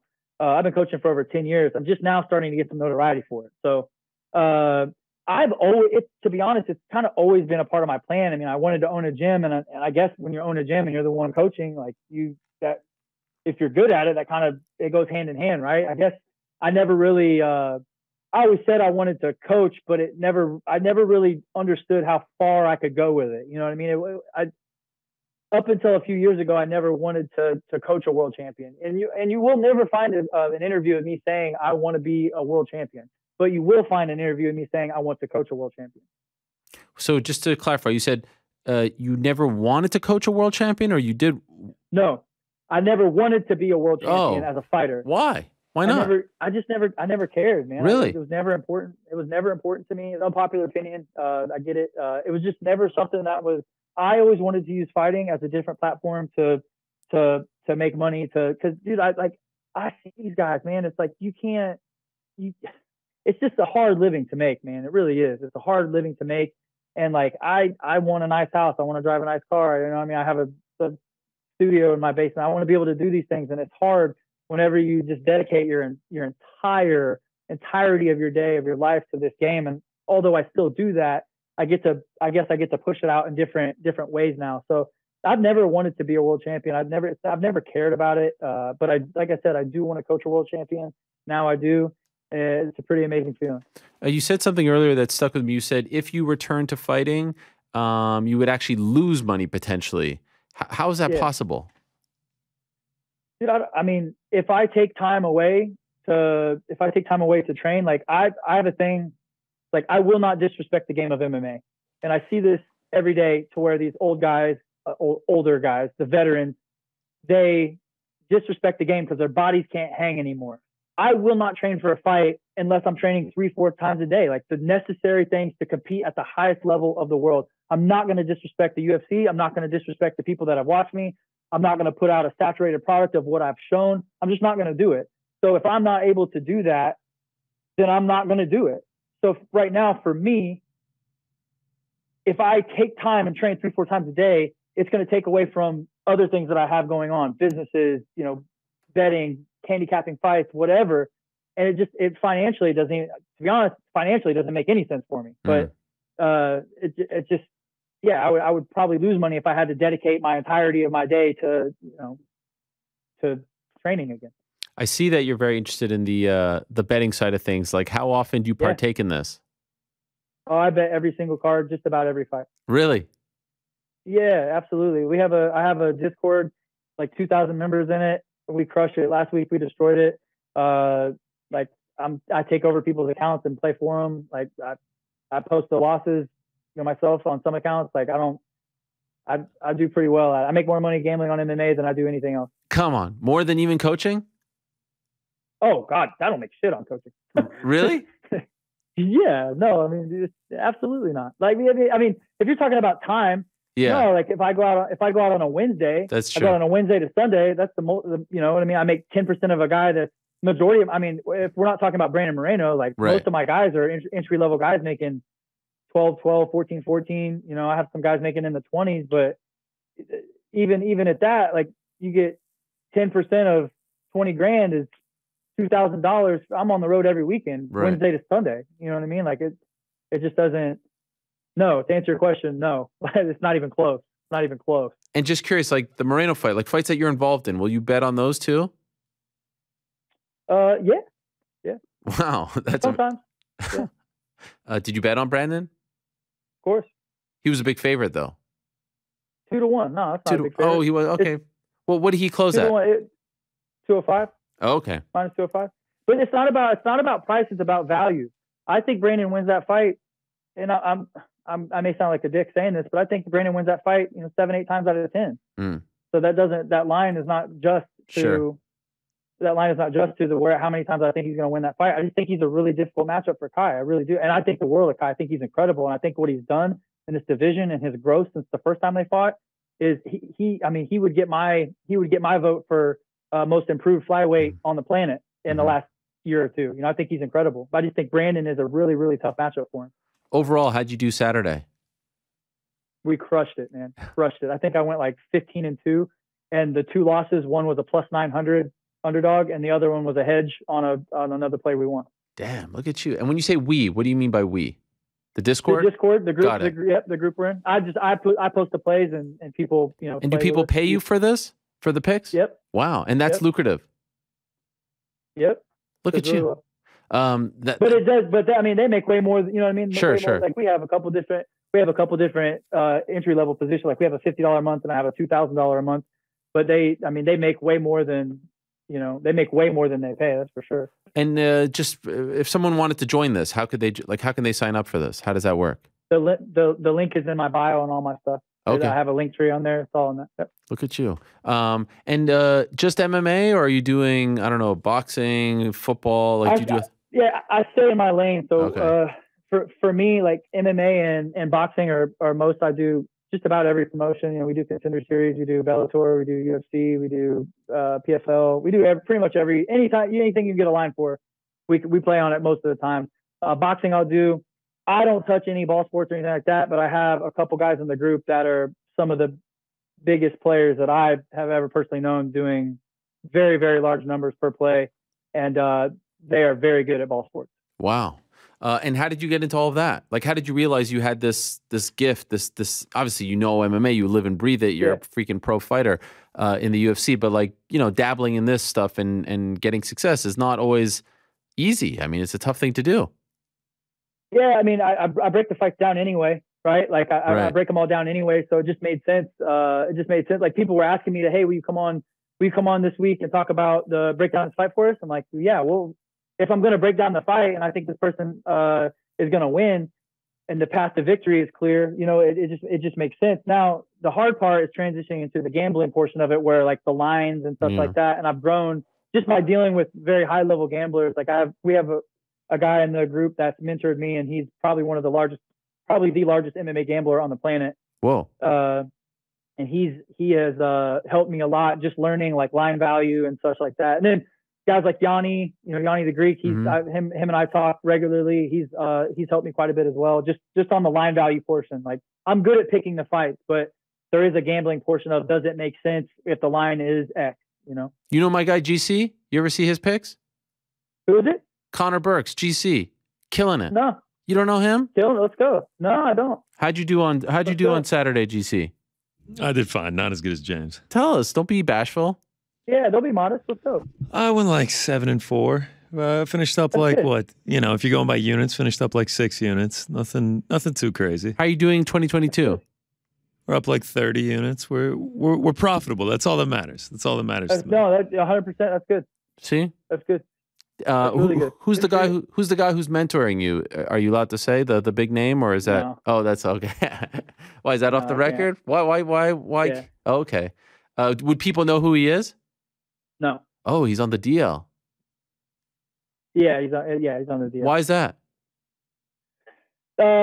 He can't play in a lot of the casinos. Wow, because he's that good? Yeah. Holy smokes, he's been banned. They say, yes. Keep your money at home. We don't want it. Yes. Holy smokes. Yeah. That's a different level. Wow. Okay. That is. Are you still doing the real estate and all that? Yeah, I have like 31, 32 doors, something like that now. Sheesh. So you have put out the. Not everyone could do it this way, but I feel like you have put out the blueprint.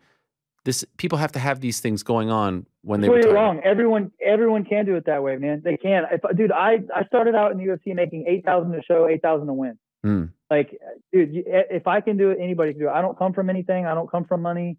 I live in a beautiful house. I drive a really nice car. Like, if I can do it, anybody can do it, man. It's just, it takes discipline. It takes, most of these guys don't, I mean, they haven't been taught. They haven't been taught about banking and lending. They haven't been taught about financial literacy. They haven't been taught any of this stuff, and most of them don't want to know, so they just like the big influxes of cash that come their way.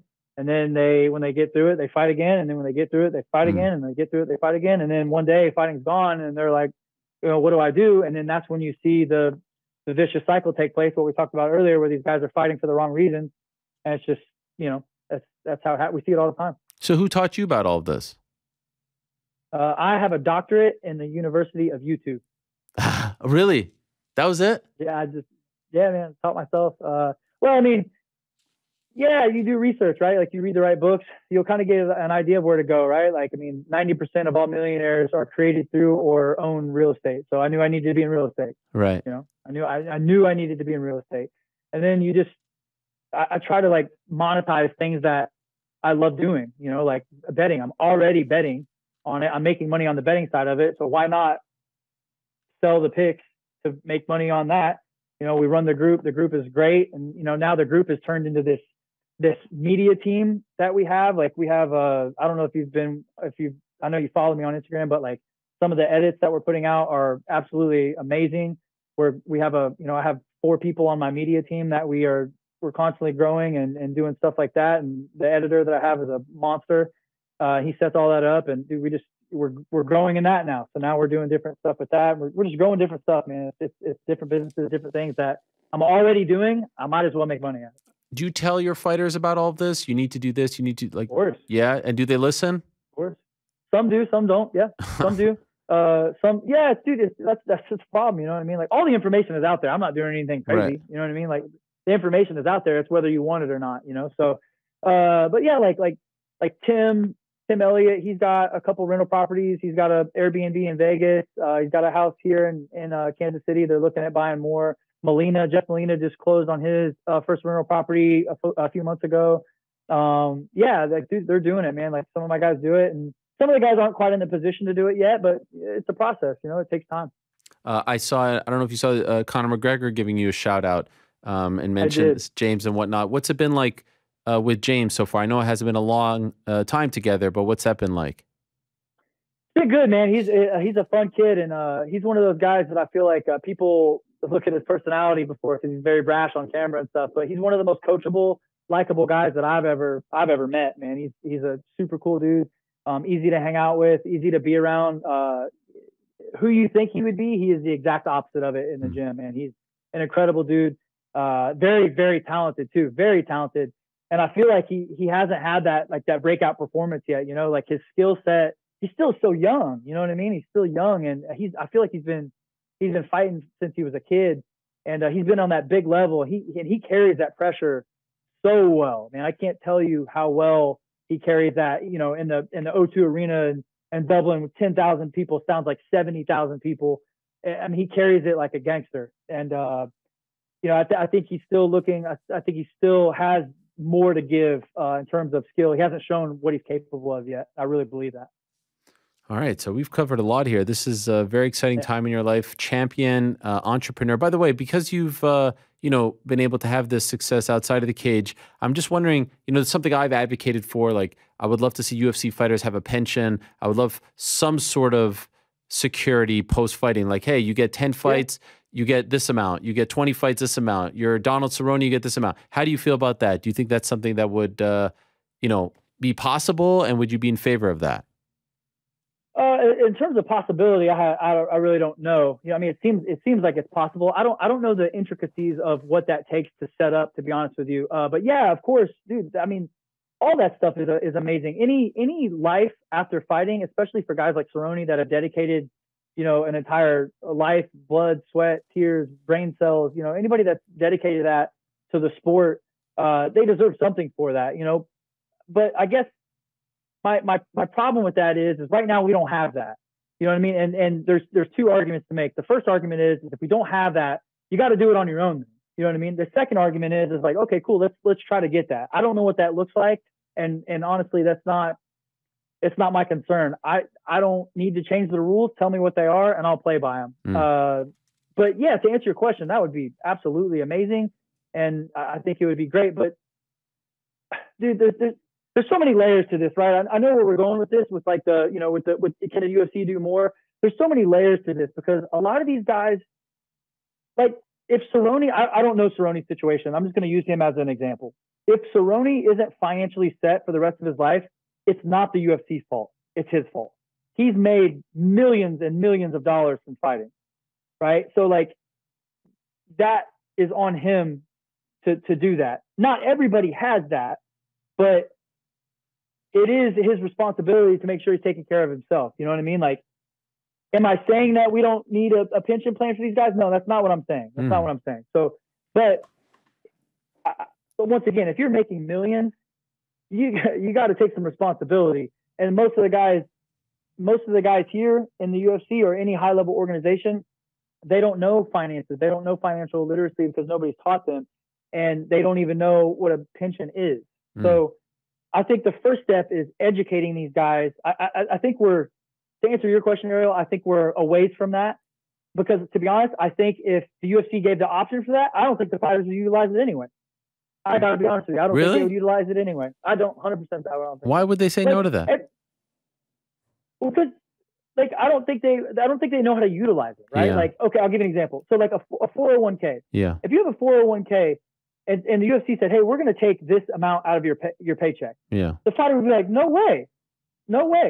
Give me my money. Right. And another thing, like we've had the union talks and all that garbage before.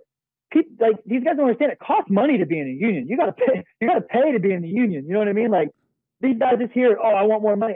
But there's layers to it. It's not that easy. And I'm not saying it can't happen and it's impossible. That's not what I'm getting at. But I think the first step before we start talking about that, I think the first step is educating the athletes on what this does for you, what it is, how it can help. And that way, regardless of what happens in the sport, you can go do this stuff on your own. You can't count on anybody else to make your living for you. I've been in the UFC since 2013, and I've never had a sense of security about my job, ever. And nor should any of these other athletes. Like, you have to understand that everybody there is an expendable asset. Like, everybody there is. The UFC doesn't need anybody to make that work for them. They don't. They have a media machine behind them that they can make anybody the next star. You see it every week. They make the new thing, the next star. And that's great for them. They have created that. They have earned the right to do that. But I'm not going to count on somebody else paying me more to make sure my kids are taken care of. I'm not going to do it. I'm going to take matters in my own hands. I'm going to take responsibility for it. And I'm going to make sure they're set myself. By the way, it must be nice to get Kansas City on the map, right? I mean, like, people are coming to Kansas City to realize their dream as champion. Don't DC talking shit about Kansas City. You see that? It's not cool. What did he say? He said he said it was boring. He's like, oh, come on, Kansas City. I mean, I thought it was very. He's never even been to Kansas City, bro. I know. I mean, if he's been here, come on. It's a great place. Like the house I have here would be probably $5 or $6 million in California or something. You know what I mean? Yeah. Like the cost of living is cheaper here than just about anywhere in the country. Like it's and the barbecue is way better than anywhere else too. So you have this is your house that you're in right now? Yeah. Wow. That's awesome. Yeah, we built out a like a podcast studio We're currently building out another one we're about to do a business and real estate segment on the podcast. So we're going to make it like a different location. Oh, okay. And it's called the 1%. Am I right? 1% Club. Yep. 1% Club. Excuse me. 1% Club. Okay. So 2 last quick things. Could you Moreno Figueiredo 4? Can we get like a little preview, a little Krause breakdown? I mean, you don't want to give out the game plan, but what's percolating in your brain right now? I think that's going to depend on a lot of where Figgy ends up in his camp. Oh, interesting. Right. So I have heard that there's some issues with Fight Ready. I don't know if he goes back there. I would be shocked if he goes back there. I could tell you a little bit about that. So we just had him on, and Captain Eric was translating for him, and I was a little surprised that he was there. And I asked him, "Where are you going to train for this?"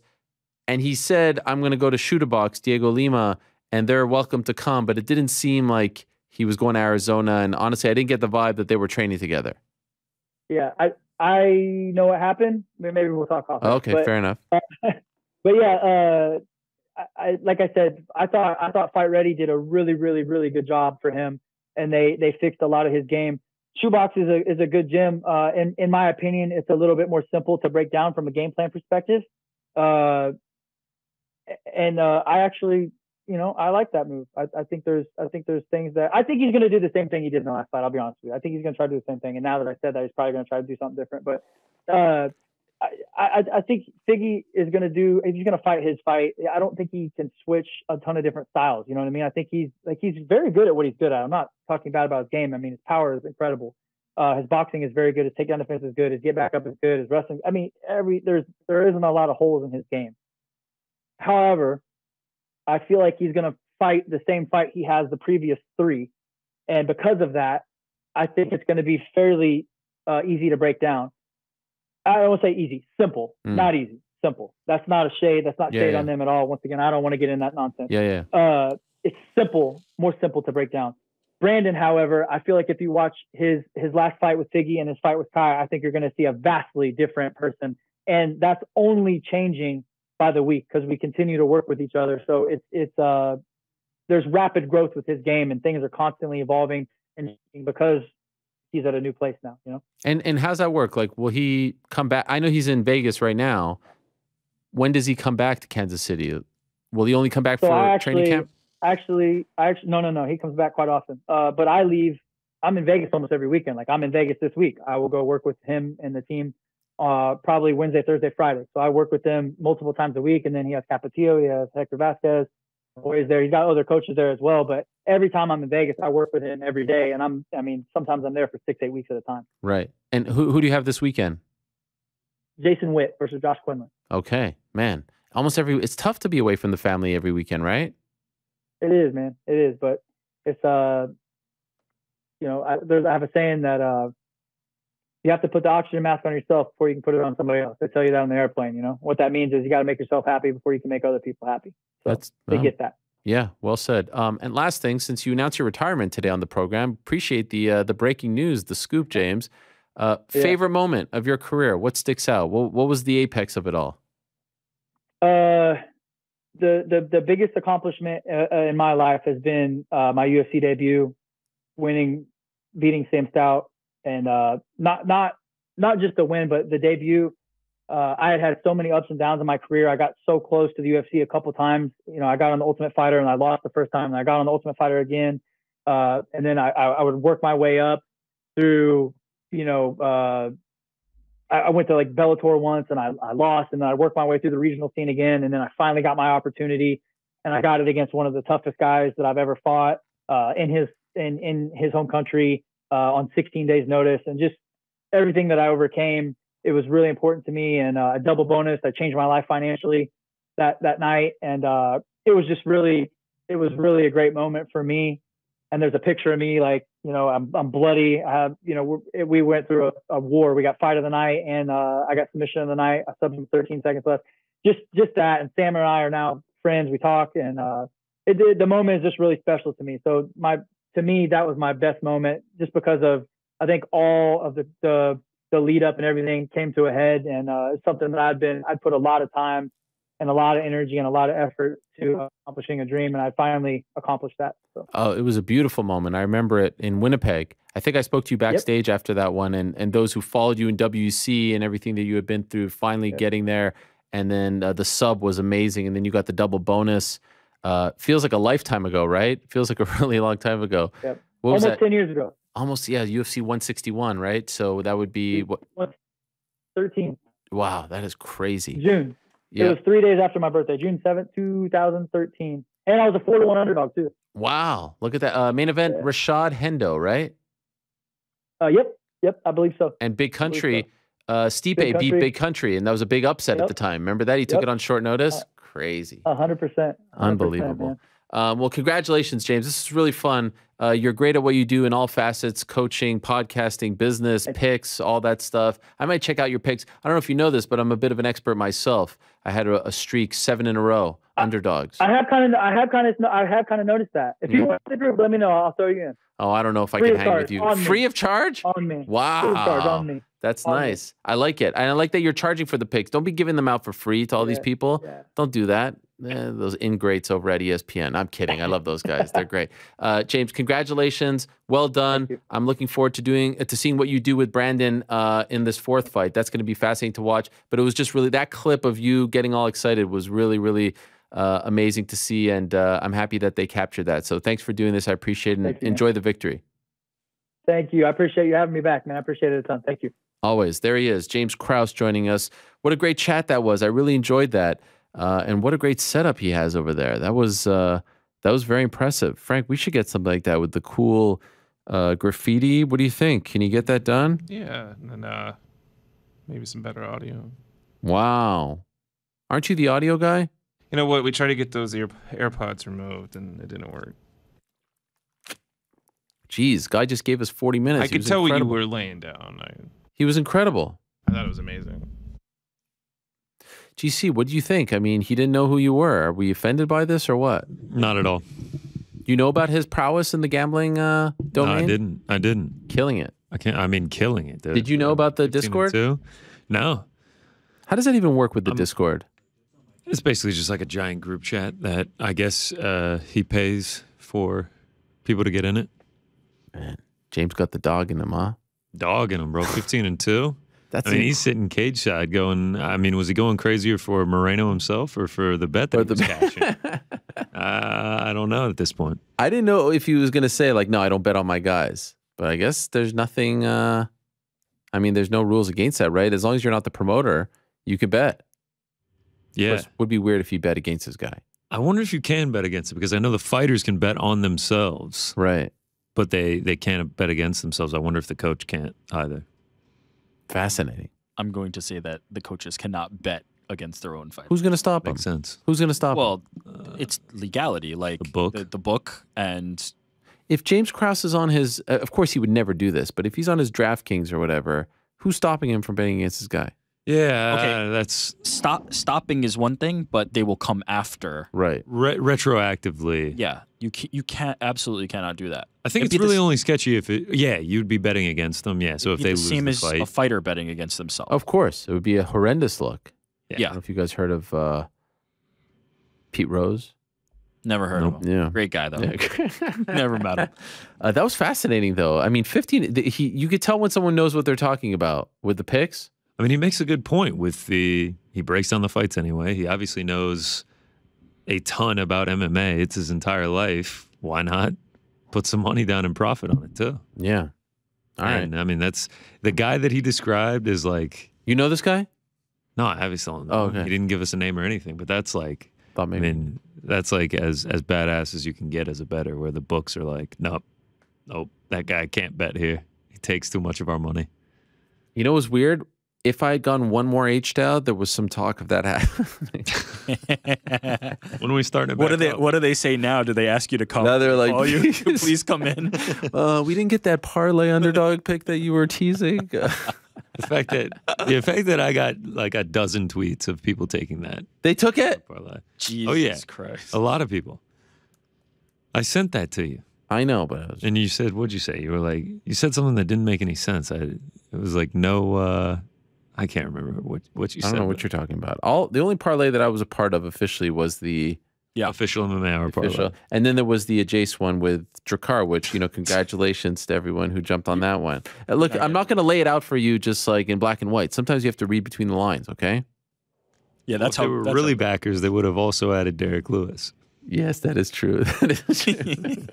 That's how betting works. In any I'm not going event, to tell you, but sometimes you have to make them work for it, okay? Yeah. Great stuff from James Krause. Yeah, he was awesome. I really enjoyed that. All right. How about that? A retirement. Yeah. Oh, yeah. We got a breaking news. Frank, you didn't even hit the music. The guy actually broke news. 2 breaking news segments on today's program. I think it's rude to interrupt. Imagine he's like, okay, F it, I'm going to do it. And then Frank jumps in there. That would have been incredible. Did you consider it? Yeah. Oh my God. That would have been incredible. That would have been amazing. I feel like there was a slight pause there where you, like in between his announcement and me asking the next question, you could have slid it in there. I still feel like you would have to explain, it's a thing we do. And yeah. I'm sure he watches the show, no? I mean, I guess he doesn't. He doesn't know who GC is. Right. I bet you in a year that's going to change. They're all going to know him. They're all going to follow him. A lot of people said they've been trailing your picks. Tailing. All right. On that note, let's say hello to our good friends over at DraftKings Sportsbook. The action never ends at DraftKings Sportsbook, especially this summer. With tons of ways to bet on all your favorite sports, you can fuel your fandom and feel the heat of the season like never before. Yeah. Sometimes I listen to podcasts and they're reading the exact same thing that I'm reading, and I don't know how to feel about it. Like, I want to feel like this is exclusive to us. So, with that said, I will let you know that right now at DraftKings Sportsbook, they are giving new customers a risk-free bet of up to $1,000. Yes, $1,000. That's right. Make your first bet up to $1,000. If it does win, you'll get another shot to cash in. Oh, I have a good story to tell you guys. Anyway, you can throw down on all the major action for baseball, golf, MMA, and more. Plus, with same-game parlays, spreads, money lines, over-unders, and props, your betting options feel endless. Any big bets as of late outside of the world of combat, GC? Still working on that Bills bet. Got to place that. Okay, still working on it? Nothing? No baseball? No preseason football? No golf? Absolutely not. No. Tour de golf France? Since I lost my Tour de France bet. Tennis? I'm going to put something in for the U.S. Open. I'll be out in Flushing at some point. Summer League basketball? Absolutely not. Best of all, DraftKings is safe, secure, and reliable. You can deposit and withdraw your cash whenever you want. What about women's Euro 2022? Yeah, I had a England. future on England. You did? So, no. Oh, all right. Download the DraftKings Sportsbook app now. Use promo code DMAR. Make your first deposit and get a risk-free bet of up to $1,000. That's promo code DMAR. Only at DraftKings Sportsbook, the official sports betting partner of the MMA Hour. Minimum age and eligibility restrictions apply. See show notes for details. Let's go say hello officially to the guys. I have a great story for you guys that I didn't say earlier. Do you want? It's rare in my life that at this point I get starstruck. Believe it or not, I was a little starstruck a couple days ago. Oh, at SummerSlam? Yeah. Who'd we meet? Well, this is not the starstruck, but I will tell you.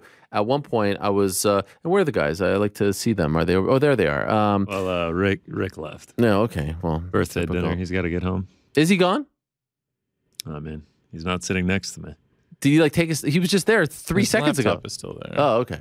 Wow. Yeah, he doesn't have any work to do. It's his birthday night. He'll be back tomorrow. Wait, he just tweeted something. He's already on the road. He just tweeted to Dominic Mosiano, the great Olympian. Anyway, I was in the lobby walking with my friends from BT Sport, who are tremendous people to work with. I really enjoy working with them. And there's my old friend, The Undertaker, in the lobby. And he was very surprised to see me. He's like, what are you doing here? I'd get a little starstruck. That wasn't the starstruck, by the way. Oh. I just wanted to tell that story. Wow. We talked a little Izzy. Nice. We talked a little fighting. We talked a little Juliana Pena-Amanda Nunes. This was on Thursday. But there's a moment when you're talking to him, and by the way, one of the nicest human beings. You get, like, just a sweetheart of a guy. That's crazy. Yeah. And you're thinking to yourself, if you would have told me when I was 12 that I'd just be shooting the shit with The Undertaker and he would know me, like he would stop and be like, what are you doing here, Ariel? I don't know if I would have believed you. This is a guy who stuffed somebody in a coffin. Yeah. Okay. sweetheart of a nice, guy, right? salt so of the earth. crazy. Yeah. Anyway, this is the starstruck story, and the haters online are gonna love this story because they love to. I'll get into that in a moment. But I'm at the tryouts. There's a WWE tryout where they had all these people there trying out in front of a bunch of judges, and actually Dwight Howard tried out. He was there on the stage. It was very weird. He was there cutting promos. It was super strange. I met Jake Casper, who goes by the name of Julius Creed in NXT. He's the NXT the NXT Tag Team Champion. NXT is sort of like their developmental league. Like the G League. Exactly, like the G League.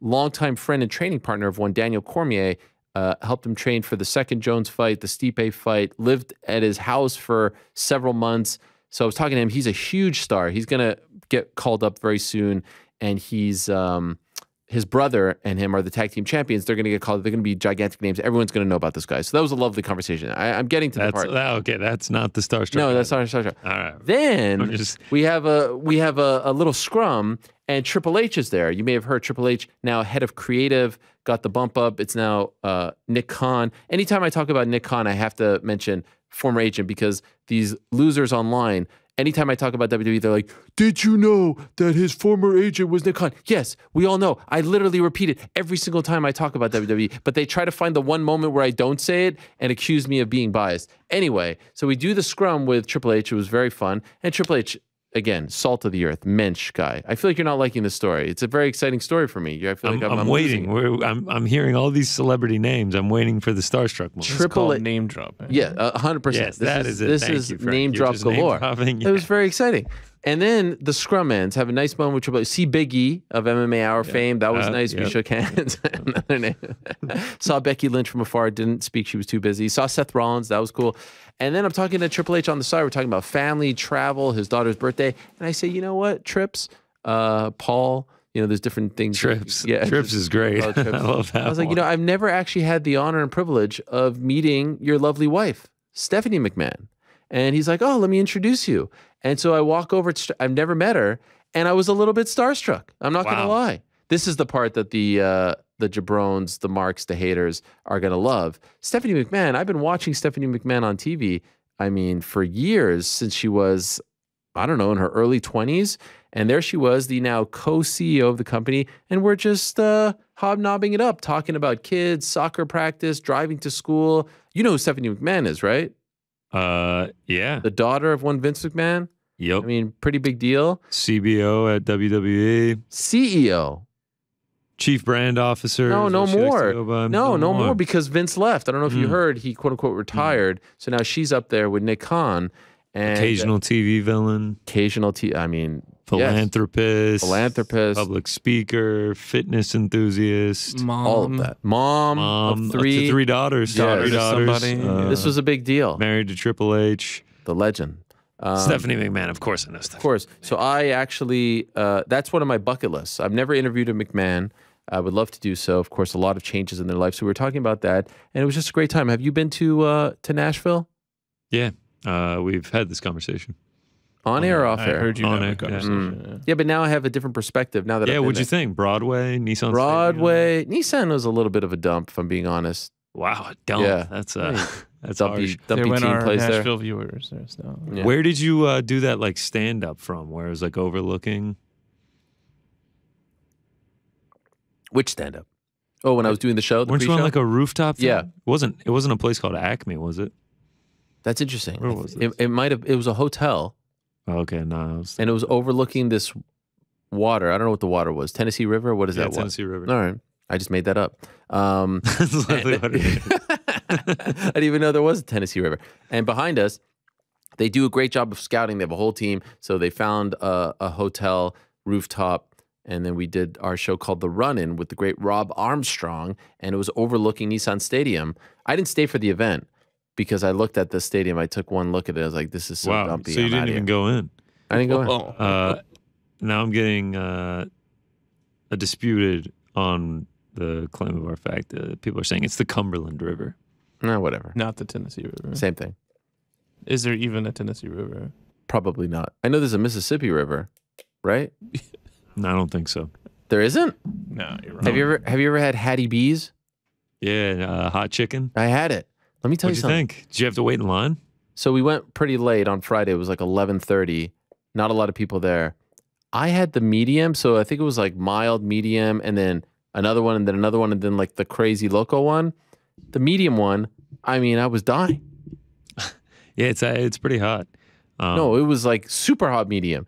And so that's This is why the guy who had Takis and thought they were hot. So we're just to give the audience. Well, that's better. why.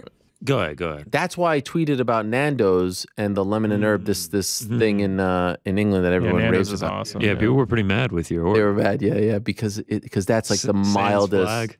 Well, that's sans flag, yes, but that's like the mildest flavor that you can get. So I was telling people, and then like Mark Goddard's all offended about Yeah, it. Why Mark do came people at you get so hard. offended about this type of stuff? Food takes, man. There's people are as strong about them as political views. So then I got a bread pudding to try to douse my Oh, mouth nice, off because I was nice. in so much pain from the heat. How was it? The bread pudding was okay. I'd As give good it as a Magnolia's? no. I mean, not even close. Did it have raisins in it? No, Raisins? Yeah, it's like a southern thing. I'd give the Wait, whole no, I think experience you're like a thinking of 6.5. chicken salad. No, 6.5 out of no, 10. chicken salad should not putting have grapes raisins in in it. chicken salad. That's a southern. I said thing. raisins, not grapes. But Raisins are the matured version of grapes. I'd give the whole experience like a 6.5. Not bad. Hattie B's. Hattie B's, yeah. did you have A any better barbecue? Nashville hot chicken in Connecticut. Bird Code. One of the best chicken Connecticut? places I've ever been to, yeah. All right. But overall, great trip. I don't know if you saw the highlights. Logan Paul was incredible. Our good friend Patrick McAfee was incredible. 2-0. Yeah. Brock Lesnar lifted up the ring. I mean, there was a lot to like. So. You did a TikTok for BT Sport. That was great. Oh yeah, did you like that? A little this, I a little did. that. It was pretty that funny. That was fun. Actually, one question that they cut out was MMA fighting or BT Sport. You know what I did? Oh, wow. Yeah, they really put asked? me on the spot. Did you do a cut of each one? I or- walked right down the middle. And then some people were saying I should have done GC or Mysterious Frank. Yeah, well, we know how that would have I would have collapsed. Yeah. exploded. Did you get the last one where they said lunch with Dana, lunch with Rhonda, and I just walked off? Yeah. I didn't see that one. But you technically, I think you walked to the Ronda side. You know, I noticed afterward what Is that a WWE thing? No, not even close. What I wanted to do was like walk off, but there was a wall behind me. Yeah. Some tough ones. Still a good TikTok, though. GSP. Yeah. Bret I was Hart. surprised you took Bret Brett. Hart. I mean, guess that it's was my your guy. childhood. guy. It's my guy. But yeah, overall a great trip and a fun time. A fun time in Nashville. I'm looking forward to going to Cardiff next month. That's in Wales. Yeah. Yeah. It's exciting. Yeah, you guys hear about that? I'm going to Cardiff, Mm-hmm. the UK. Yeah. So, United Kingdom. yeah, clear your calendars. Gonna be cool. First time back since 2016.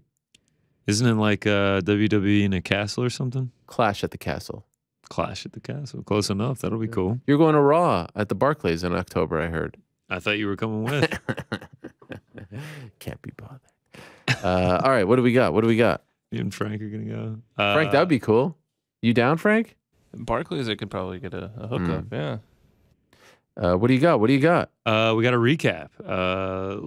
Let's dive through it real quick here. James Krause, not the only one that had some success this weekend. We go. I like that. A little shot at Krause. No, it was two people finding their own success. Yeah, well, I gave you a shout out to Krause. No, that was nice. Put me on the spot a little bit. Why? I was a little bit nervous. What are you nervous about? I mean, he's over here talking about going 15-2, charging $2,000 for picks. I'm like, well, listen, I put a couple shekels in the bank on Saturday. We go 3-2 on the singles. Don'Tale Mayes, what a letdown. Really fought his way out of that fight, but alas, Dober Alves. Dober saves us at the last minute. Alex Morono, you can't bet against the Great White on Shark Week. Obviously, Kai, that one hurt. Do great on the parlays, man. We've been doing very well on the parlays the last 2 weeks. I think we're 7-2 over the last 2 weeks. There it is again for you. For all the haters, for all the doubters. Yeah. The MMA Hour parlay. So many haters, huh? What's with all these haters? Oh, he's back. GC said Rick. you left. He said you had a birthday dinner to get to. I was gone for the day, but you know what? You came back? My ears started ringing and I came back. Wow. Well, he said you were gone. Then I see you tweeting Dominic Mosiano. I was like, damn. Listen, and the champ Chris Cyborg. I mean, Everyone's coming at you. they're coming out of the woodwork. Respect. Okay, go ahead. Final recap. There it is. 3-3 singles, 3-1 parlays, up 5.74 on the week, back over the 30-unit mark for the year, and we're at our highest point ever, 42.56. Wow. Frank, I think, yeah, thank you. I appreciate it. And here you are being all bashful, like, oh, we're in the 30, this and that. You should have your own Discord. Discord would be fun. I wouldn't charge for it, though. What? James, he's a man of the game. You know, he knows what he's doing. I don't want that much pressure. Well, with that I feel like attitude. I'm already under a decent amount of pressure, you know, just giving out the picks for free. Once people pay for it, it feels like I owe them something. You feel pressure with the picks? Sometimes. When people are like, I followed every pick that you took this week, I'm like, Yeah. I'm going to propose something here. Please. Ooh. Frank feeling the pressure?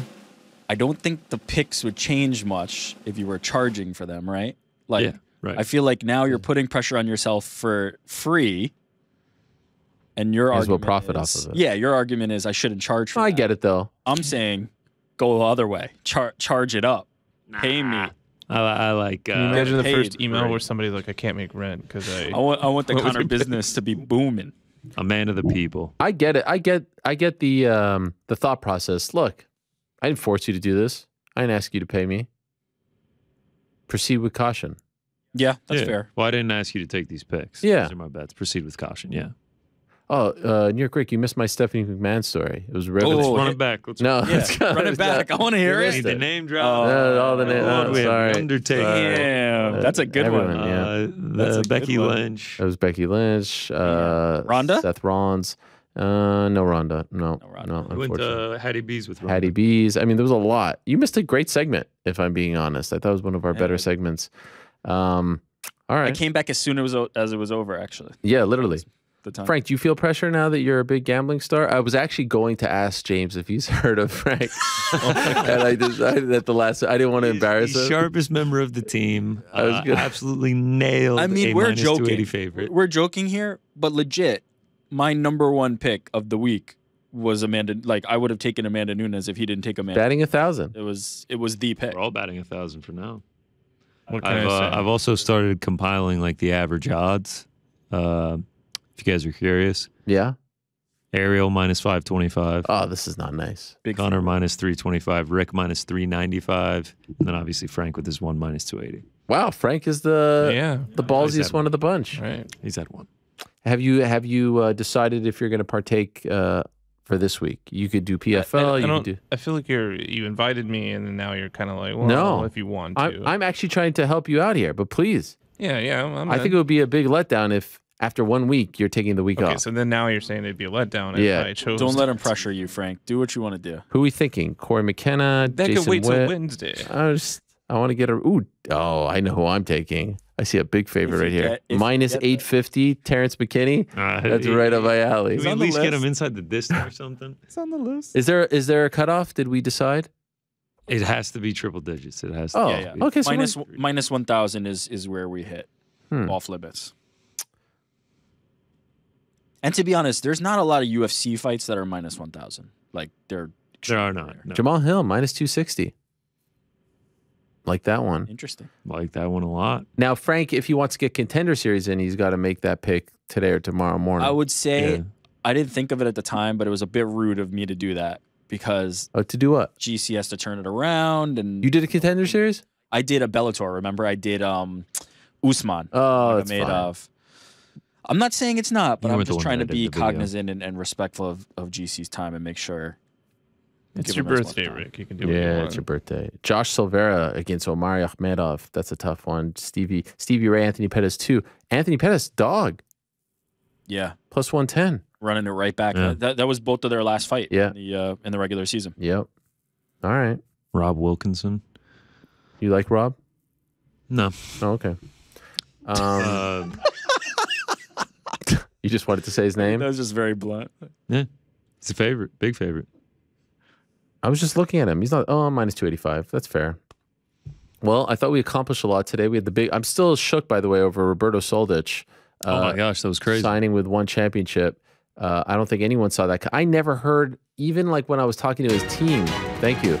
Even when I was talking to his team, I never heard for a second that they were in play. Always thought it was going to be UFC. Really? You signed the Amazon deal. You need to get some people to put on these fights. I mean, that makes a lot of sense. But if I'm Eddie Alvarez, I'm like, yeah, no thanks. No thanks. Have you seen this dude? Yeah. He's freaking gigantic. Yeah. Ripped. I'm At with the you. prime of his Yes, career. 27. Yeah, I don't know how much I would want to fight him either. At the same, I mean, if you want to make a statement and really show you're back in it, that's one that could do it. I will say though, with the success that the UFC is having, and you see what's happening with like the Paddies of the world and the Mollys of the world, like they are on fire right now. Obviously, they're going to offer less.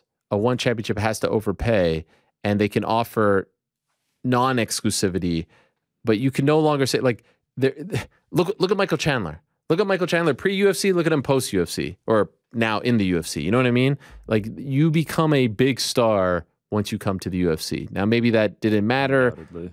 It was probably the money, the non-exclusivity, but there's a big difference in terms of what the UFC can do for you and what other people can do for you. But also look at Michael Chandler and how long he was with Bellator. Like, this is not a closed chapter. This is not a story over. Like, but Michael Chandler has become such a huge star. Sure, but I think Soldic may at some point still cash in that chip and still be in the UFC. This is but I think Soldic could have been a big star in the UFC 100%, right now. 100%. Given the look.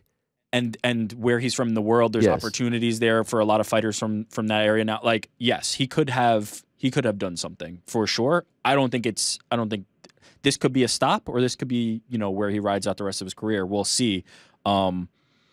If you take his word for it, if you believe what he said to you in terms of the flexibility and wanting to fight different styles and be on what he considers the biggest platform, he checked all those boxes, so he got what he wanted. The one thing I will say, though, I wanted to say this at the top, UFC killing it. I mean, the gates are on fire. Ticket sales are on fire. Pay-per-view is on fire. Ratings on fire. Again, not to be that guy, but there's a lot of fixed income. They are on par now with the major leagues. And if you're a UFC fighter and you're looking at all of this, when does it change for you? You know? Yeah. Everything is going up. Everything is going up. Sponsorship is going up. Ticket sales are going up. Gate is going up. Ratings are going up. Pay-per-view buys are going up.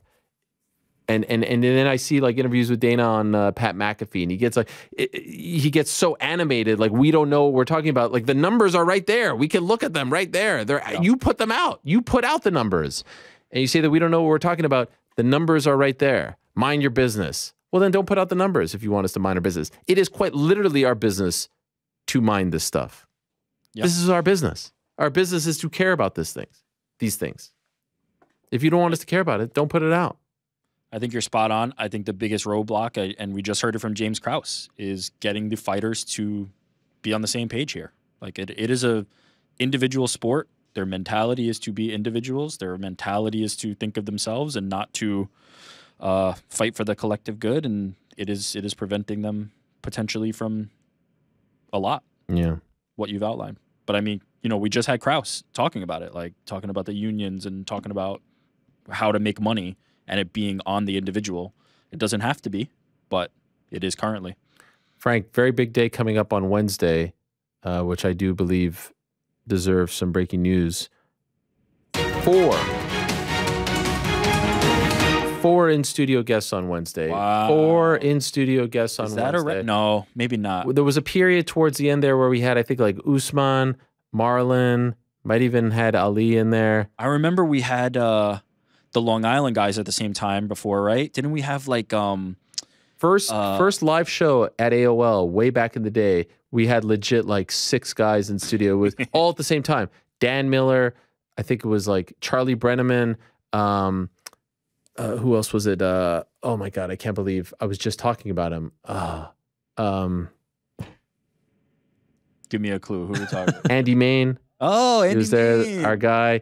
I mean, Andy Main one time came over to my house to watch the Bellator pay-per-view, the lone Bellator pay-per-view way back in the day. That was fun in Brooklyn with the best. with John Beer, our pal. Yes, so 4, not at the same time, but 4 in-studio guests on Wednesday's program. So I'm looking forward to that very much. Actually, in talks to, I mean, I haven't checked my my DMs, but there might be a 5th. Wow. It might be a Is that fifth. all in studio? In studio as well. There was talk of a problem child pre-cancellation visiting us, but now no months. No robot? Yeah, No the robot. No nothing. Could've Frank, been here. actually, big pop from Frank when he found out Jake might have been stopping by. Big pop, right? Frank, you were Listen, psyched.